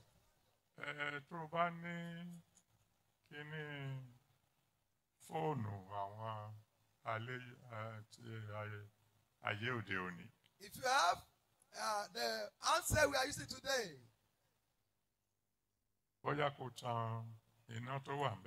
Please bring out your phones, your handset, and on the light, the touch light. On it as that is on his own. I will just give you a minute. Perhaps you did not have, just raise up your hand. You will now shout on the Almighty God. I say, Father, light up my life. In the name of Jesus, please light up my life. Pray to Jesus. Pray to Jesus. Almighty God. Light up my life. Please, Lord. Please light up my life. Please, Lord. Please light up my life. Let darkness disappear in my life. Please light up my life. If you could light up my life, I will be made whole. My way shall be open. I will not have problems again. Things of sorrow will be ending in my life. Oh, wonderful God. Please light up my life. Please light up my life. I need your light. Oh, wonderful God. Please light up my life today. Light up my life. Oh, God of love. I beg you tonight. Please light up my life. Light up my life. Light up my life. Light up my life. Light up my life. Light up my life. Light up my life. Oh, wonderful God. Please light up my life. Light up my life. Lórúkọ Jésù Olúwa wa. In Jesus' mighty name. You will not scream to Jesus one more time. I say in the name of Jesus. My light never turn to darkness again. Pray to Jesus, the Almighty God. The Lord Almighty God. Wonderful God, do not allow my light to turn to darkness. Never allow my sun to set in the daylight. Oh, Almighty God. Anywhere I go henceforth, let me begin to light up everywhere. Let me begin to shine forth the light. Let me begin to shine forth the light. Never allow my light to turn to darkness. Almighty God, please don't allow my darkness, my light to turn to darkness. Do not allow my sun to set in the daylight. Don't allow my sun to set up. Please let my light to continue to radiate in this my life. Anywhere I go from now, let me begin to light up the light of Jesus. Oh, wonderful God. Do not allow my light to turn to darkness. Don't allow my darkness to turn to darkness. Ní orúkọ Jésù Olúwa wa. In Jesus' mighty name. Please hold on to your light there while Daddy prays for us. And after that, you're still going to pray one prayer. Ọlọ́run Olódùmarè, ọba tó ní gbogbo agbára láyé àti lọ́run. A dúpẹ́ lọ́wọ́ yín torí pé kò sóhun tó ń ṣẹlẹ̀ àfi tẹ́ ẹ bá ṣètò rẹ̀. Ká tó dá ayé lẹ ti ṣètò wípé àwa tá a péjọ ń bì lálẹ́ yìí a máa péjọ pọ̀. Ẹ ti mọ̀ ká tó bí ẹnikẹ́ni nínú wa pé léni yìí ìmọ́lẹ̀ máa tàn sínú ayé àwọn kan. Bàbá ẹ wá gbọ́ ọpẹ́ ẹ wá. Olùdáǹdè ẹ wá gbà yín wá. Lórúkọ yín ni mo wá ń pàṣẹ. Nínú ayé gbogbo àwọn tó wà níbí Olúwa ẹ tàn mọ́lẹ̀ yín. Nínú ilé wọn ẹ tàn mọ́lẹ̀ yín. Ní ojú ọ̀nà wọn ẹ tàn mọ́lẹ̀ yín. Níbi iṣẹ́ wọn ẹ tàn mọ́lẹ̀ yín. Nílé ìjọ wọn ẹ tàn mọ́lẹ̀ yín. Tí wọ́n bá ń jáde ilé Olúwa ẹ tàn mọ́lẹ̀ fún wọn. Tí wọ́n bá ń wọlé padà ẹ tàn mọ́lẹ̀ fún wọn. Láàárọ̀ lọ́sàn-án lálẹ́ ẹ tàn mọ́lẹ̀ fún wọn. Lójú oorun ẹ tàn mọ́lẹ̀ fún wọn. Ọlọ́run alágbára oorun wọn ẹ má jẹ́ ó wọ̀. Ìmọ́lẹ̀ wọn kò máa tàn sá. Láti ìsinsìnyí lọ Ọlọ́run ìyanu ibikíbi tí wọ́n bá ń lọ ká máa tàn mọ́lẹ̀ Jésù. Bẹ́ẹ̀ ni kó rí Olódùmarè. Orí wọn ẹ má jẹ́ ó kọ àdúrà wọn. Bẹ́ẹ̀ sì ti ń tàn mọ́lẹ̀ sáyé wọn Olódùmarè gbogbo ohun tó ń jẹ́ àìsàn kó parẹ́ pátápátá. Gbogbo ìdè èṣù nínú ayé wọn kó já pátápátá. Gbogbo ohun tí ò jẹ́ kí ògo Ọlọ́run ó farahàn láyé wọn kó pòórá pátápátá. Ọlọ́run ìyanu títí a ó fi rí nínú ògo ìmọ́lẹ̀ yìí tẹ́ ẹ tàn fún wa lénìí ẹ má jẹ́ ó dókùnkùn. Ká lè máa yìn títí lórúkọ Jésù Kristi Olúwa wa. Ẹ máa wá gba àdúrà kan. You are going to pray a prayer now. Ẹ gbà á pẹ̀lú ìgbàgbọ́. You will pray with faith. Ẹ sì gbà á pẹ̀lú gbogbo ọkàn àtara yín. You can only pray with your body and everything within you. Ẹ sọ pé lórúkọ Jésù Kristi. You will say in the name of Jesus Christ. Mo pàṣẹ fún ọ Sátánì. I decree to you, Satan. Mo ti gbà mọ́lẹ̀ ní ìsìn. I have received light now. Ìwọ àti gbogbo àwọn àjọṣiṣẹ́ rẹ. You are all your agents. Ẹ jáwọ́ kúrò lọ́rọ̀ mi. Oh, take your hand away from my life. Mo pàṣẹ fún ọ Sátánì. I decree to you, Satan. Ìwọ àtàwọn tó ẹjọ́ ń ṣiṣẹ́. You and everyone working with you. Ẹ jáwọ́ lọ́rọ̀ mi. Remove your hands in my life. Ẹ jáwọ́ lọ́rọ̀ mi. Remove your hands in my issues. Ẹ jáwọ́ lọ́rọ̀ mi. Remove your hands in my issues. Ẹ jáwọ́ lọ́rọ̀ mi. Remove your hands in my issues. Ẹ máa fi ìmọ́lẹ̀ yín pàṣẹ. Begin to wave your life. Jésù Kristi. I say in the name of Jesus Christ. Sátánì. Satan. Mo pa láṣẹ fún ọ. I decree to you. Jáwọ́ lọ́rọ̀ mi sẹ́. Oh, detach your hand from my life. Jáwọ́ lọ́rọ̀ mi. Detach your hand from my family. Jáwọ́ lọ́rọ̀ mi. Detach your hand from my life. Lórúkọ Jésù Kristi. In the name of Jesus. Mo pàṣẹ. I decree. Sátánì. Satan. Jáwọ́ lọ́rọ̀ mi. Detach your hands from my life.